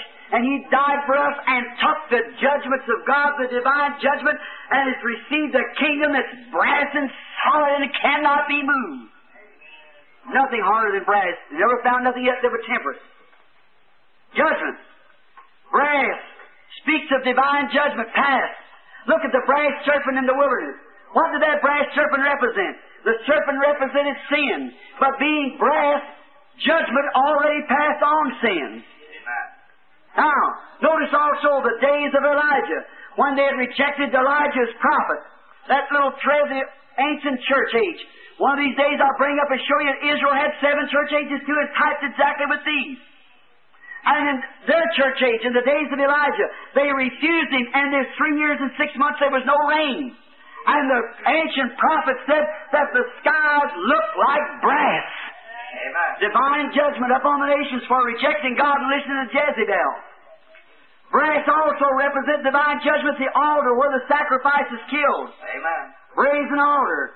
Killed the very foundations of brass. The judgment. He tread the winepress of the fierceness of God and took our judgment upon Him. Amen. Turn to Revelation 19:15 just a minute. Let's see what He did. The Revelations 19 and 15. Let's read just a moment. If I can find it. Yeah. Let's begin about let's see about the 12th verse. His eyes were flames of fire, and on His head was a crown, many crowns. And He had a name written that no man knew but Himself. And He was clothed with the vesture dipped in blood. And His name was called the Word of God. Now remember, His name wasn't the Word of God. His name was called that. See? His name was called the Word of God. And the armies of heaven, the armies which were in heaven, followed Him upon white horses, clothed in fine linen, white and clean. And out of His mouth goes a sharp sword, that with it He should smite the nations, and He shall rule them with a rod of iron, and He shall tread. What's that? Tread the winepress of the fierceness of the wrath of Almighty God. What did He do? The wrath of God was upon us for being sinners. Is that right? No one could save himself. There's nothing we could do. We were all born in sin, shaped in iniquity, come to the world speaking lies. And what did He do? He came to the earth. Hallelujah. And tread the winepress of the wrath of Almighty God was poured out upon Him. Thou art worthy, O Lamb of God, for you were slain, taking the sins of the world upon Him, and He bore our sins, and God poured out the fierceness of His wrath upon Him, and He was wounded for our transgressions, bruised for our iniquity. The chastisement of our peace upon Him, and with His stripes we were healed. Never a man died like that man. He suffered until the blood and water separated in His body, and drops of blood dropped out of His brow before His death. The winepress of the wrath of the fierceness of Almighty God. Someday those brass feet of justice, glory, when He comes as judge, He'll tread the Antichrist and all of his enemies. Hallelujah. He'll walk to the earth with a rod of iron in His hand. Amen. Amen. Oh, repent, sinner friend, while you got a chance to repent. Try to put it off and think it's just a little story that won't happen. It will happen. It just could happen to me. It will happen to you. Feet of brass, tread down His enemies, because He suffered it. Tread out the winepress of the fierceness of God to pay for our sins. And then we guilty, poor, miserable worms as we are, stick our little nose up and read some kind of an atheistic book and try to think there's no God and say there's no nothing like this, and judgment can't come. He'll take those brass feet and crush out His enemy. He'll wait over the Antichrist. He'll take those apostate churches and sling them into the eternity out there, somewhere into a consuming fire which will be consumed and done away with, and He will reign on earth. Him and His church forever. Glory! spiritual righteousness, experience, eloquency, sufficient, wisdom. Age White speaks of wisdom, old. Knows what he's doing. He's the fountain of wisdom. He's the fountain of experience. The fountain of every good thing. Therefore is represented in this one like the Son of Man was clothed with this white hair hanging down. Daniel saw him many 100 years, 700 years, and said he was the Ancient of Days. One like the Son of Man come in power and united with this Ancient of Days, and the judgment was set. Now I want to ask you something. I'm speaking to you, lukewarm church. 10 virgins went out to meet the Lord. 5 of them was wise, 5 foolish. As we took this morning, that grafted tree. Now remember, as they went out to meet God, now what the Bible said, the books were open. Daniel 7:9. The books were open. That's the book of the sinner. And another book was open. Who came with him? The church from the rapture. Oh, tens of thousands times thousands of thousands came with him and ministered to him. His wife, the bride. Oh, glory. His wife came with him. The church. Judgment was set. And the books were open, and another book was open, which was the sleeping virgin. And every man would judge thus in the book. You'll be asked to give a reason why you didn't, and then what then? Oh, amen. You know better now. You know better. You might not have known it before, but you do now. See? Well, if this righteous will scarcely be saved, where will that sinner and ungodly person appear? The one who rejects knows better than rejects it. Where will they appear? His feet like brass. Divine judgment. Now let's see. We're soon down at the end of the page now. Hair like wool, and his eyes were flames of fire, and his feet like brass burned in a furnace. And his voice, the sound of many waters. Voice of many waters.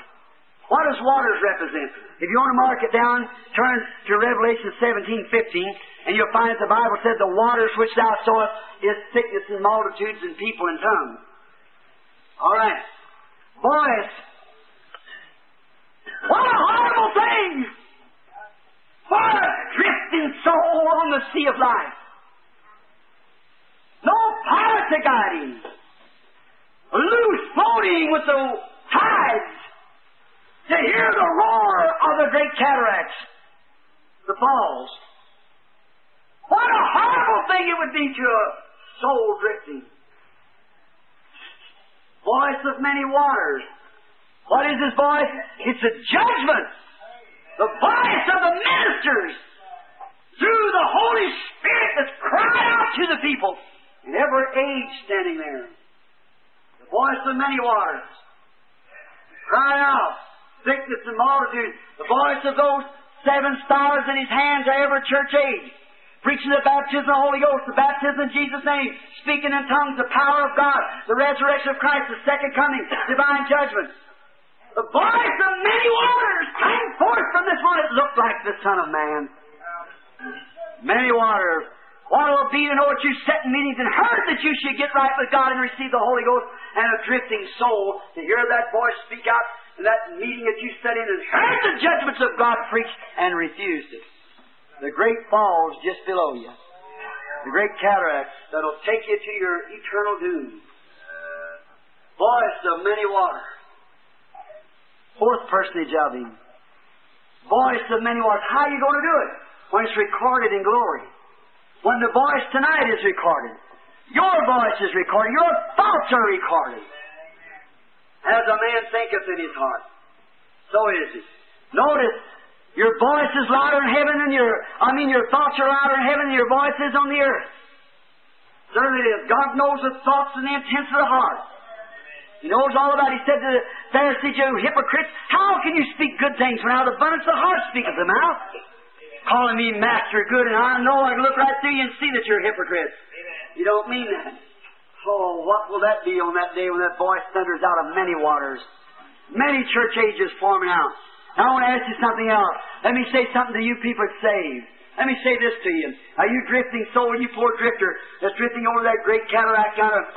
Be careful. It'll be a horrible thing when you know that there's no saving for you then. You can't get saved then. You know your doom lays right before you. When you know within a few minutes, you'll hear that voice speak out, "Depart from me, you workers of iniquity, into everlasting fire which is prepared for the devil and his angels." You know when you hear that great falls or roaring of those voices of those meetings while you're passing out of this. Oh, what a horrible thing! What a nightmare! Don't let it happen to you people. Repent. Get right with God now while you can get right. Now I want to ask you something else. What is any sweeter to a man that's anchored? Laying back under the evergreen tree to hear the rippling brook. That's the church, sitting in heavenly places with the voice of God rippling sweetly and talking to us. See what it is? It's a condemnation to the sinner and a blessing to the saved. A man who safely anchored his boat upon the rock Christ Jesus and just lays and listens how he can rest. Enter into that rest. How I like to get where the waters are running. If we ever go fishing or anything, I usually try to find me a place where the waters are rippling because it just makes you rest. You hear it just talking all night. Oh, my. Isn't it beautiful when you can really anchor your soul into Christ in such a place till you can get quiet before Him and hear His voice speaking to you. I'm the Lord that healeth thee. I'm the Lord that giveth thee eternal life. I love thee. I know thee before the foundation of the world. I put thy name upon the book. Thou art mine. Fear not. It's me. Don't be afraid. I'm with you. Thou sing, I've anchored my soul in a haven of rest. I'll sail the wild seas no more. The tempest may sweep over the wall, stormy deep, but in Jesus I'm safe evermore. Remember, the very voice that speaks sweet to you will condemn the sinner. The very flood that saved Noah destroyed the sinner. See what I mean? The voice of many waters. Watch out. Hair like wool, and eyes like flames of fire, feet like breath, and a voice of many waters. And he had in his right hand 7 stars. 7 stars. Now let's take the 20th verse right here. And the mystery of the 7 stars which thou sawest in my right hand, and the 7 golden candlesticks, the 7 stars are 7 angels or 7 messengers, 7 ministers of the 7 churches, and the 7 candlesticks as thou sawest are the 7 churches. He interprets it for him, so there'll be sure there'll be no mistake. An angel for each church age. Oh, that's going to be beautiful this week. When we go back down in history and pick up them angels and see the very ministry they had. They had the same ministry. Exactly the same. All down through the age. In that little church, some time ago someone said, you know, the Catholic Church is a good saying that it's a real church because it stood all down through the ages. I said, that's no mystery. When it had all the government and everything else behind it, how it stood and waved the storms. But the mystery to me is how that little bit of minority that ever waved the storms. That was sawed or sundered and sewed into lines and put on stretchers and eaten and burnt and killed and everything else, and how they survived it. It shows that the hand of God was with them. That's all. And still today, her light's still burning. Amen. Yes, sir. Now, the 7 stars that was in my right hand, he had 7 stars in his right hand, which means the 7 ministers of 7 ages. Oh, it's beautiful how we go back and get the minister that brought the message to the Ephesian church, and the minister who brought the message and helped with it until death, right down to the Smyrna church, into the Pergus church, the Thyatira, and on down to the age, even into this age now. The ministers that kept and brought the light and held it back like the original at the beginning, and brought the light through. He held them in his right hand. Think, right hand doesn't exactly mean like Christ sitting on God's right hand. It doesn't mean that God's got a right hand because God is a spirit. But Christ was the right hand of power.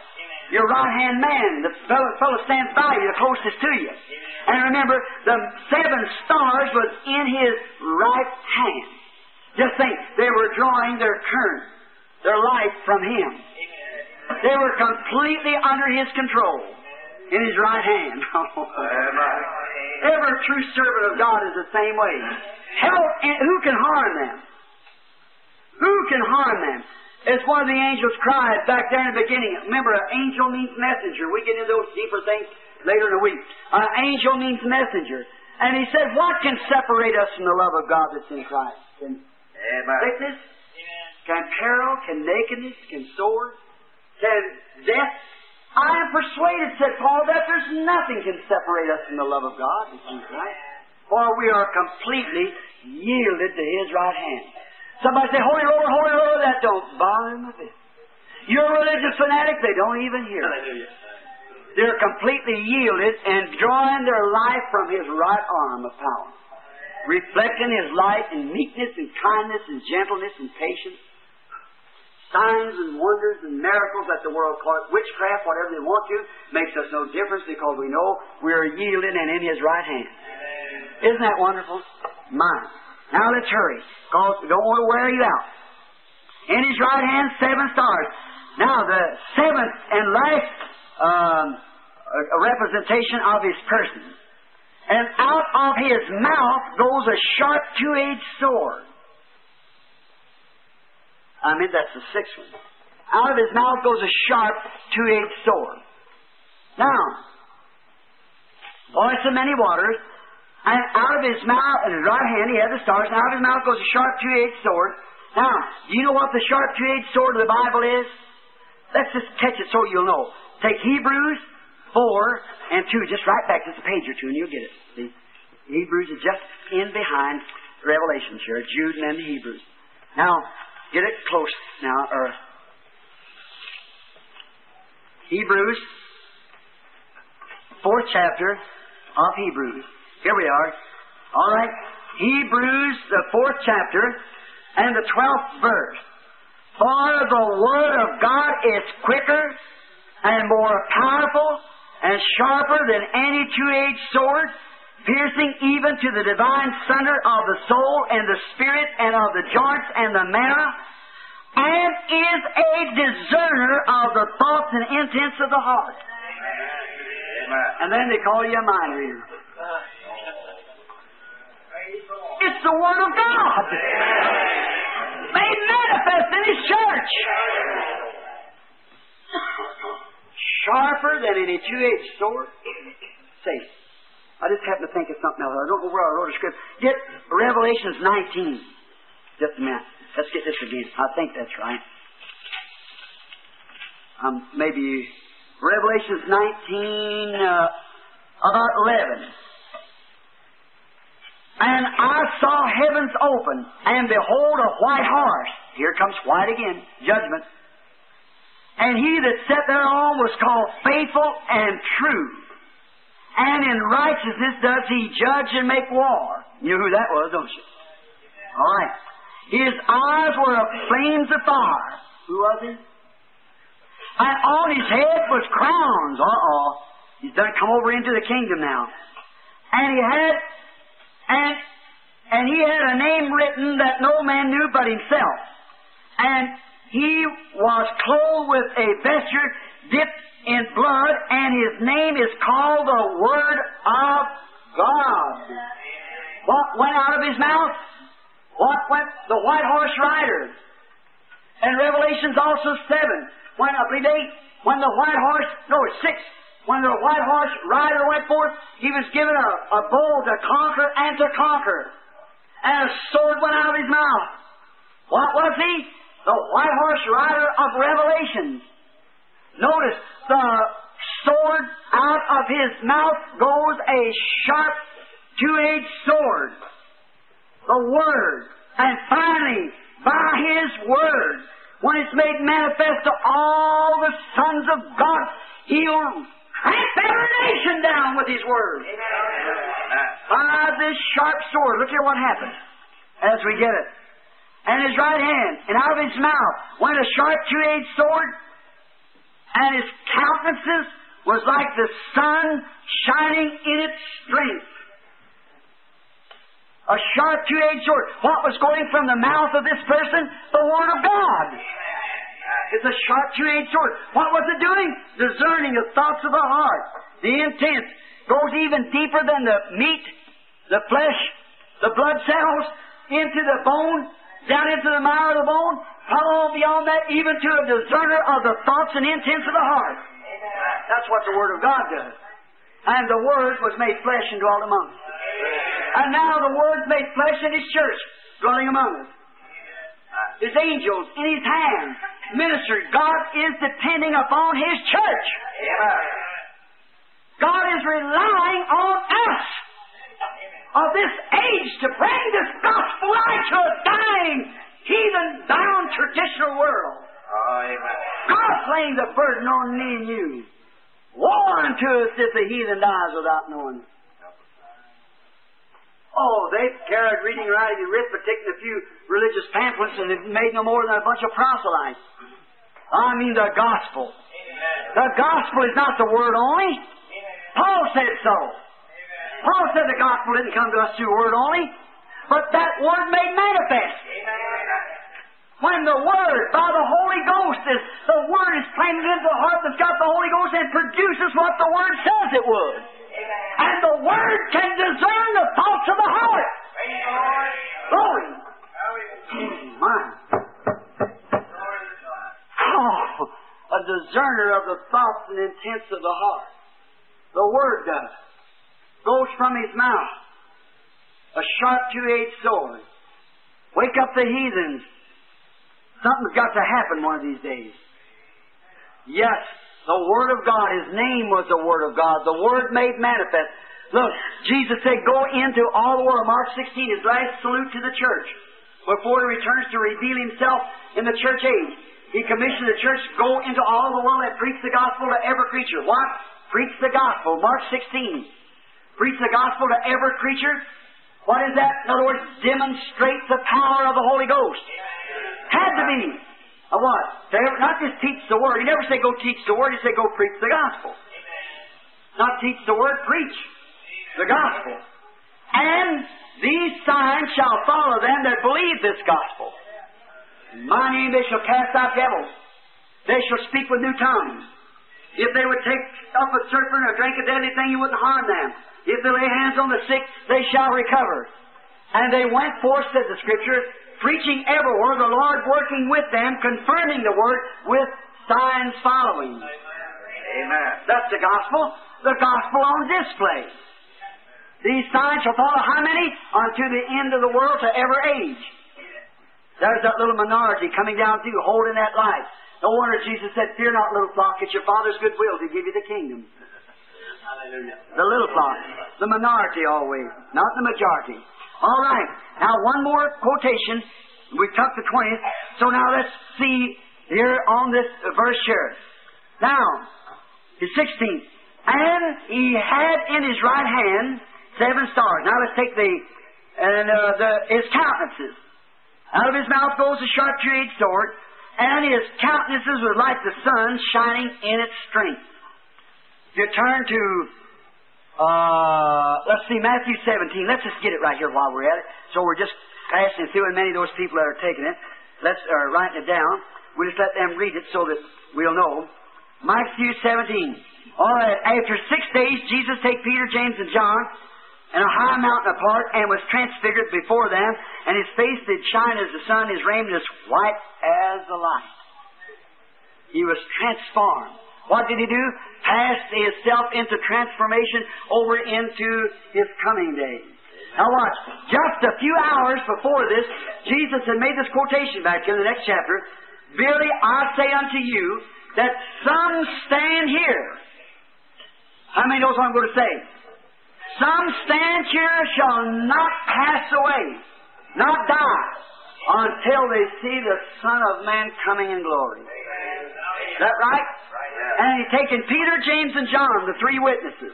Because in the Old Testament, every word was established by 3 witnesses. And taking them up on the mountain, notice what come first. Oh, I just can't stop right here. Just got to get this. Look. What's the first thing they seen? They've taken Jesus up on the mountain, or he taken them up.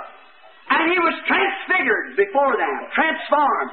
His raiment shined like the sun in the middle of its strength. And there appeared unto him Moses and Elijah. What form is the Son of Man coming in now? And first will appear will be Moses and Elijah. Now notice, before Jesus returns to the earth, now this is a little ahead of time, but the spirit of Elijah will return back to the earth and turn the hearts of the children back to the Father. The Bible said so. Jesus saw him here. The apostles saw him here. The order of the coming of the Son of Man glorified. He is to be glorified and coming back. The first thing before they saw him was what? Elijah. Then what? Moses. Israel returning under the law keepers. And then the glorified Son of Man. Hallelujah. You see the order of his coming? The spirit of Elijah, or the witness of the last church age. See? Coming in power. The manifesting.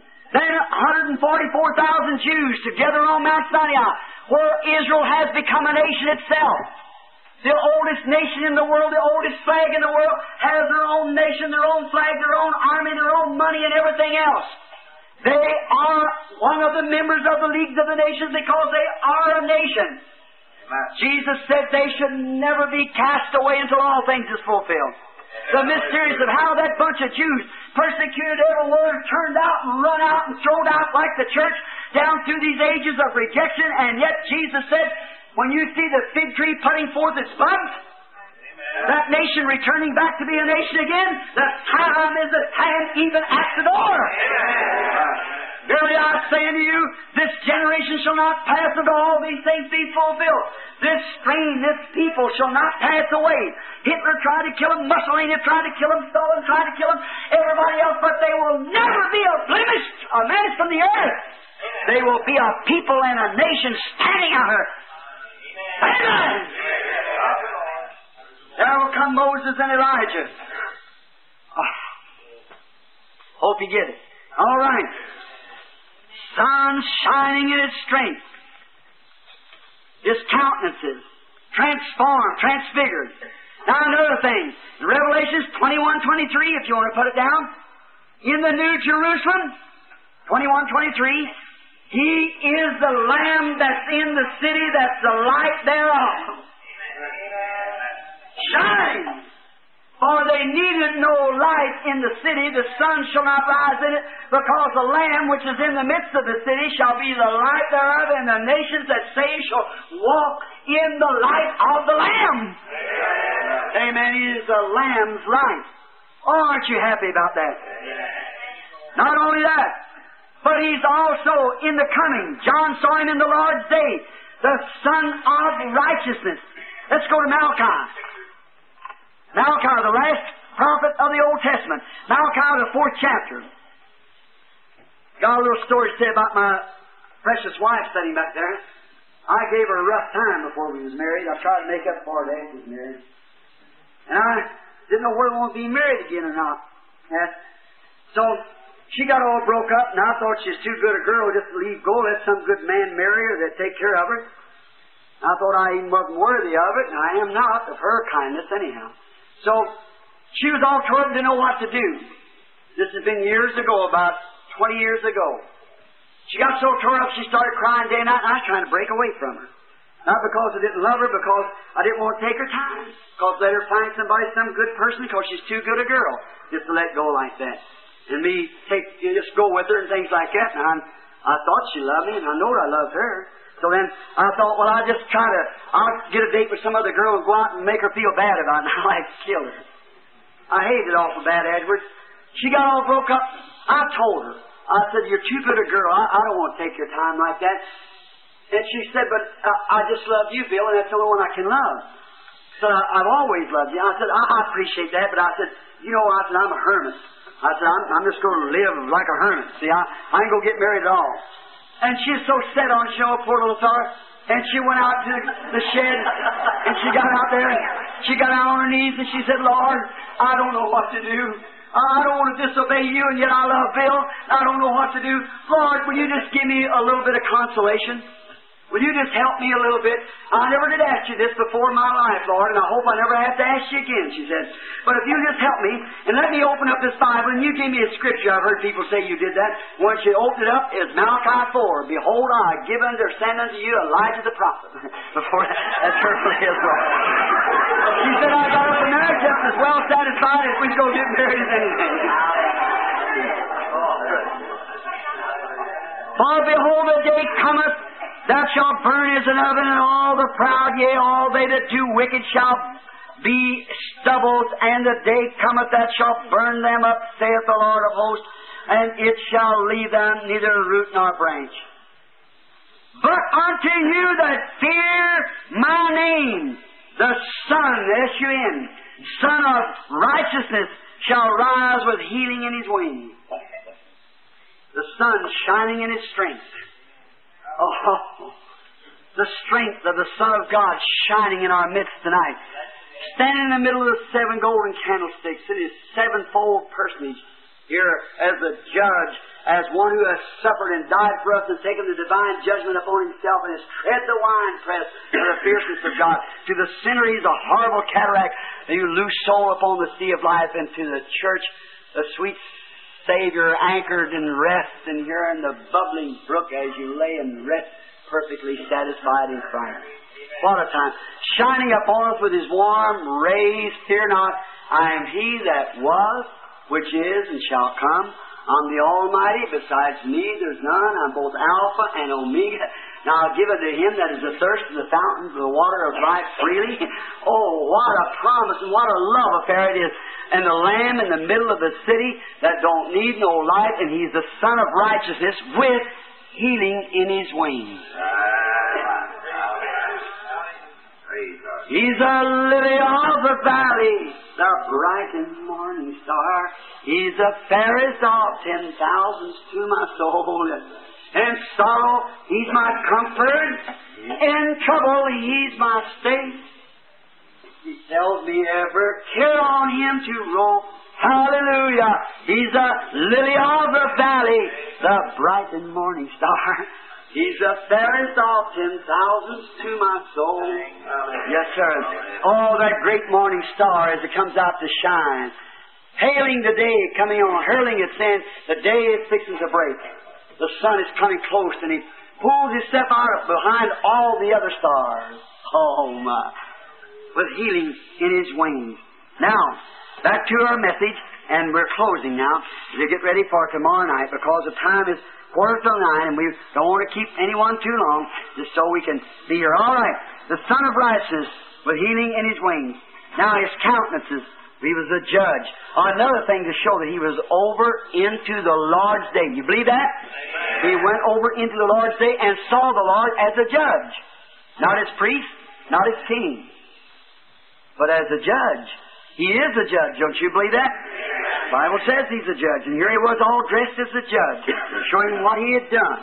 What he was to the sinner, what he was to the Christian.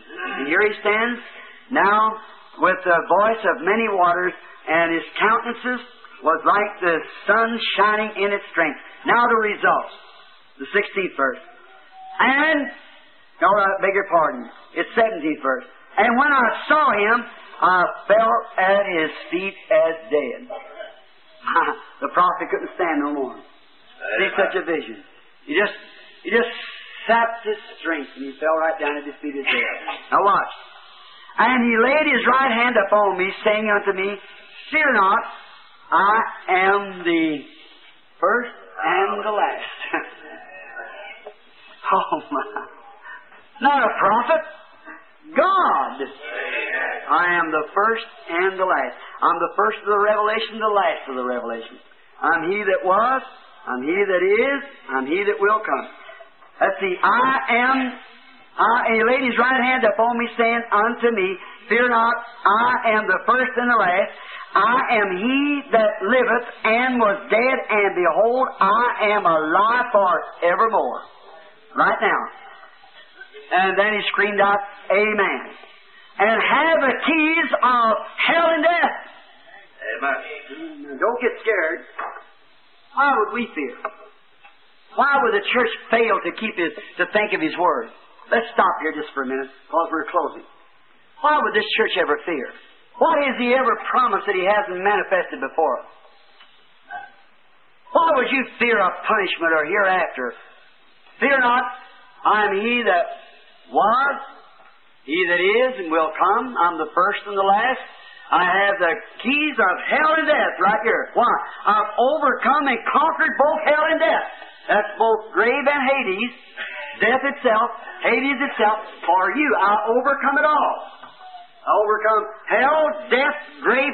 When He was on earth, He was the only many man that set out to conquer. Did you know that? Napoleon set out to conquer the world, and he did. At the age of 33, at the age of 17 to 25, Napoleon was a prohibitionist. He didn't believe in drinking or anything. He went to France. He was not a Frenchman. He come from an island. He went over there and get even with France because he didn't like it. Didn't like France, but he was conquered. And he went forth and he conquered France, and he took them Frenchmen and conquered the world. And at the age of 33, sat down and cried because there's nobody else to conquer. And died an alcoholic. Defeated. He couldn't even conquer himself. See? And then met his Waterloo at Waterloo. He met his end at Waterloo. I've been out there and seen the old ancient signs of the relics and things out there when we was in the land. Now, we take it that conquer. He started as a young man, and he took the wrong side to conquer. And he died of disgrace. But there was another young man come into the world one time. He died at 33, and he conquered everything that could be conquered. When he was on earth, he conquered passions, pride. He conquered sickness. He conquered devils. When he died, he conquered death. When he rose, he conquered hell. He went up and conquered everything that was against mankind and went to fire wine press of God and crushed it down and conquered death, hell, grave, sickness, formalities, everything else, and overcome it all, and rose on the third day and conquered all the atmospheres above and cut that mist between God and man and connected heaven and earth together. Amen. Amen. Oh, my. There He stands, a mighty conqueror, since He rent the veil in Him. There He has the keys of both death and hell hanging on my side. Fear not. Laid His right hand, His power, upon him and raised him up by the power of His right hand. Now don't fear. I'm He that was and He that is and shall come. I'm the first and the last. I'm He that lived and died and is alive again forevermore. Amen. Oh, lo, behold the mighty conqueror. Lo, behold Him in plain view. There He stands, the mighty conqueror, since He rent the veil in two. Amen. Cut every obstacle from human beings that they might be connected like in the Garden of Eden. Now, man, I was going to choke it, but I'm going to say it. Man is omnipotent. You don't believe that, but he is. Amen. A man fully surrendered to God is omnipotent. Amen. Did not He say in Mark 11:22, whatsoever things you say and don't doubt in your heart, it'll come to pass. You're going to have what you said. What happens when two omnipotents meet? When God and man comes together, two omnipotents, something's got to shake. Something. Whatsoever you'd say with that creative power of omnipotence of God, knowing that He's promised it and He said it in His Word, He creates a power that goes out yonder and brings things to pass, things that is not. It makes them as though they are. Because two omnipotences met. There He stands. Oh, isn't He wonderful? Let's see if we got some more good things. The 18th verse, now the 19th verse. John, what happened? When he seen his countenance, the result, he fell at his feet. He just couldn't stand no more. His human life was sapped away. He just couldn't do it. He was a conqueror. He'd already conquered. Now, he gives a command, and then we start in the chapter. The 19th verse. Write the things which thou hast seen, and the things which are, and the things which shall be hereafter. We took the 20th verse. The mystery of the 7 stars which thou sawest in the right hand are 7 golden candlesticks. The 7 stars are 7 angels of the 7 churches, and the 7 candlesticks which thou sawest are the 7 churches. Oh, it's breathtaking, friends. See Him standing there in the supremacy of His deity. He's the judge, the priest, the king, the eagle, the lamb, the lion, the Alpha, the Omega, the Father, Son, Holy Ghost. He that was, which is, and shall come. Tread out the winepress of the fierceness of God and please everything. Until God said at the cross, when He raised up, He said, it's finished. Amen. Please God so to the Spirit that left Him come back on Easter morning and picked Him up and rose Him again for our justification. There John looked up and saw Him standing there with feet of brass. Eyes like flames of fire running to and fro throughout the earth. Daniel saw Him 700 years before that in the same position, the same kind, same man, standing there, the Ancient of Days, and one like the Son of Man that joined in with Him, and all judgment was committed to Him, stand at the white throne judgment. Seeing these things, what kind of people ought we to be, friends? God bless you is my prayer. See, you love Him? You believe Him? Have you anchored your soul in Him? Let us bow our heads just a moment. Quietly and softly, as we're going to sing quietly, I've anchored my soul in the haven of rest. I'll never hear them rippling cataracts to send my soul away, but it'll speak sweet peace to my soul. Quietly now, reverently, everyone. I've anchored in the haven.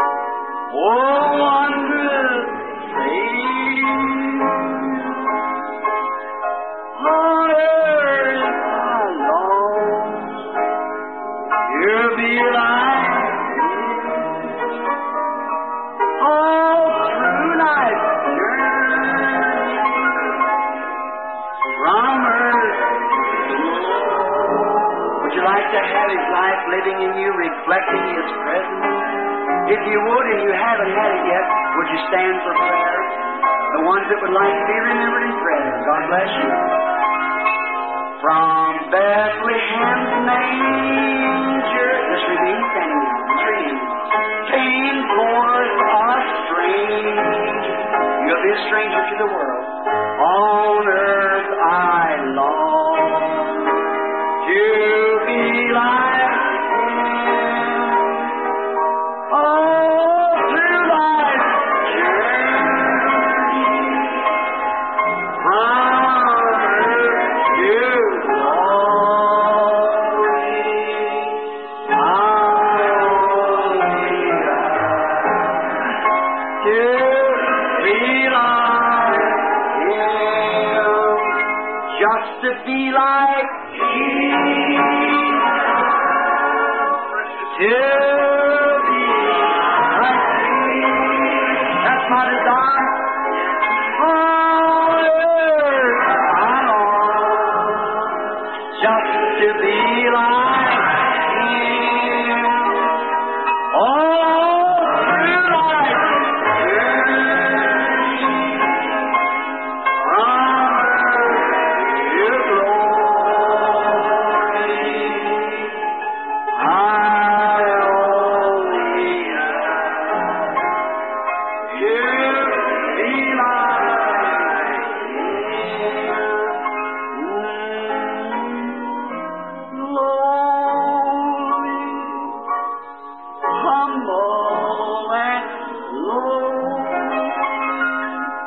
Our Heavenly Father, standing on their feet is many who wants to receive you. They're tired of this drifting around, not knowing where they're going. Out on the life, tired and know maybe before daylight the heart will stop beating. Then the great cataract falls ahead of us, a drifting soul. They've been like themselves, they've been like the world, but they want to be like you now, Lord. Receive them into thy kingdom. They are yours, Father, because you know their hearts and the intents of their hearts. You've so written and said it with your own lips. He that heareth my words and will believe on Him that sent me has eternal life. You also said, Lord, blessed is he that readeth and he that heareth the words of the prophecy of this book, for the time is at hand. They realize the time is at hand. They can't drift no longer, Lord. Throw out the lifeline. Pull them into thyself, Lord. May they go forth from this night reflecting the light of Jesus Christ. I commit them to Thee, Father God. In the name of Jesus Christ, may they humbly follow the Lord in baptism here at the church. Put on the Holy Spirit in their lives so that they can be like Jesus the rest of their days. We ask it in His name. Just to be like Jesus. To be like. Some of y'all standing here, those people, that's Christian. Reach over and get a hold of their hand and shake their hand. Put your hand up on them. Praise God for their soul. Our altars are all filled up here with children and things. We can't bring them up here. Through life.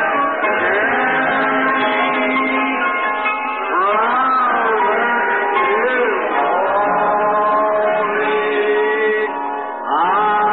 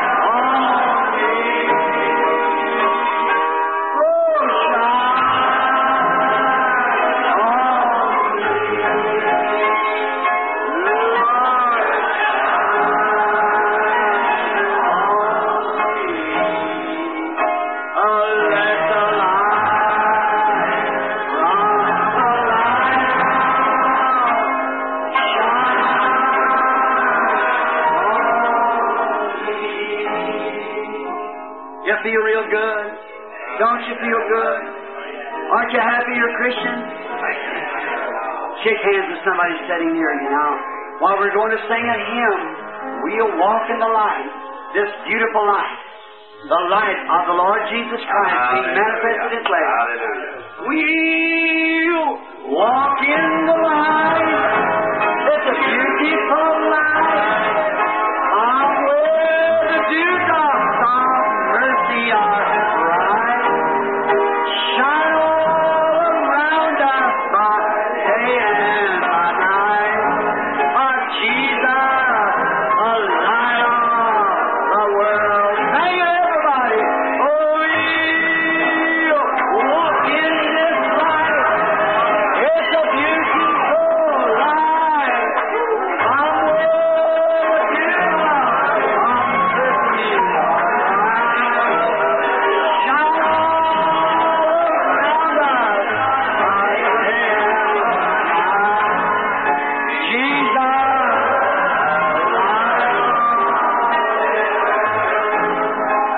come on, ye saints of light, proclaim Jesus, the light of the world. Then the bells of heaven will ring. Oh, Jesus, the light of the world. Raise up your hands now. Oh, we'll walk in this light. Beautiful light. Come where the dewdrops of mercy are bright.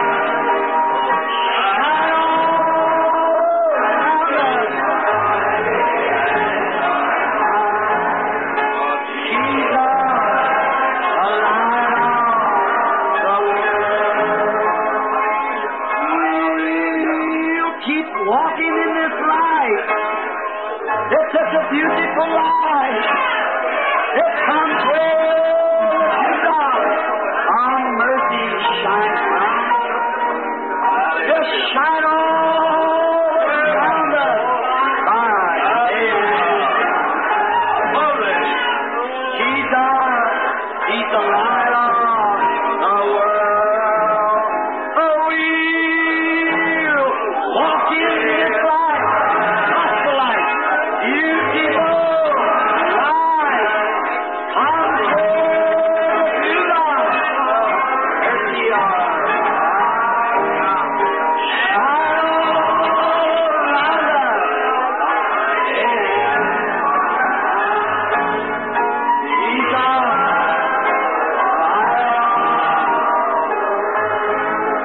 back at the beginning at Pentecost, when the Holy Spirit fell upon the church, the message came on down into Smyrna. There stood Arenas, the great saint of God, speaking in tongues, power of God, raising the dead, healing the sick, is walking in the light. After him come Columbo, the great powerful saint of God, many other great saints packing the message on down, walking in the light. The gospel light, the same light that shined on the day of Pentecost. Christ standing in the midst of His people. And the seven golden candlesticks reflecting His radiance like the sun in the middle of its heat. Here we are in 1961. We're walking this light. It's such a beautiful light. It's unfold to the mercy for oh, shine all around us. Oh, Jesus. Let's stand. We keep walking in this light. It's such a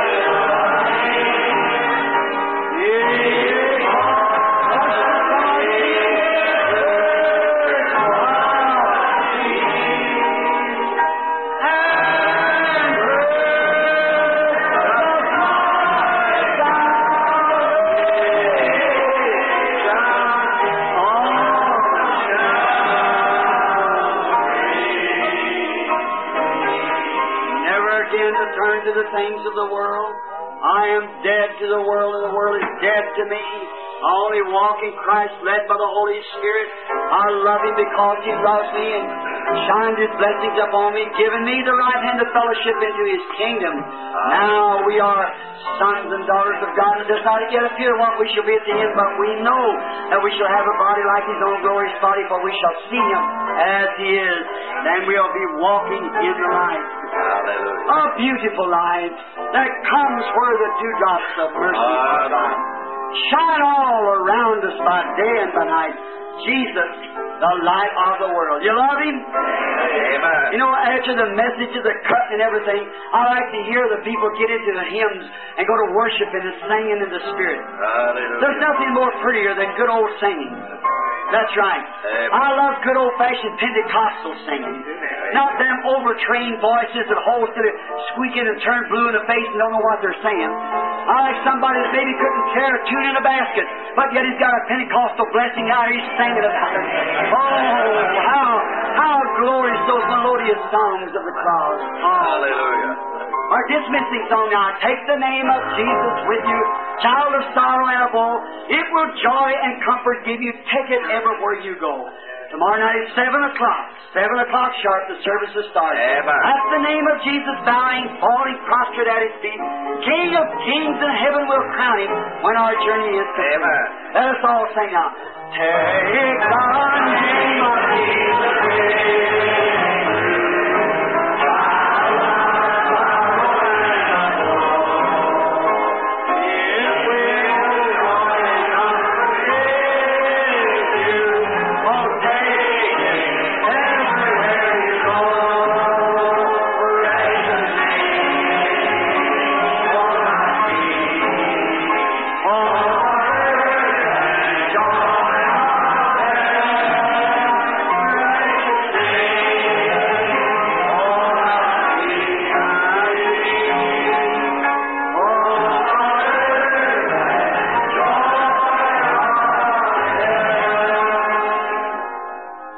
Finished up tonight.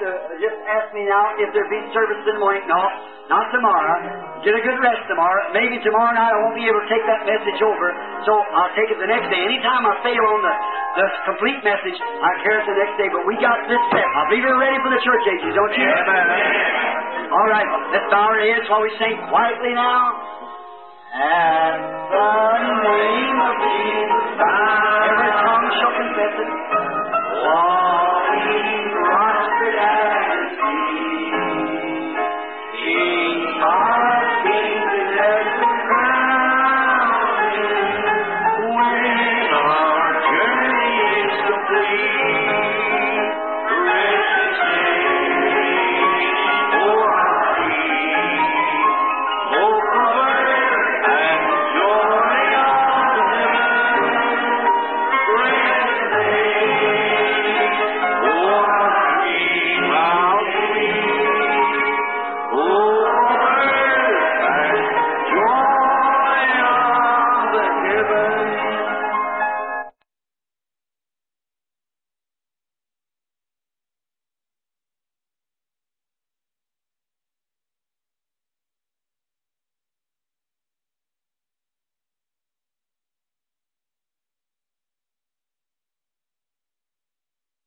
Walk in this light.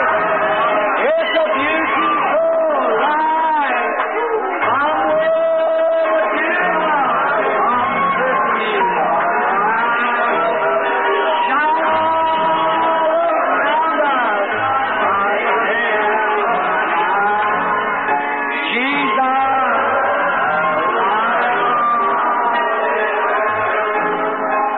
Come on, ye saints of light proclaim Jesus.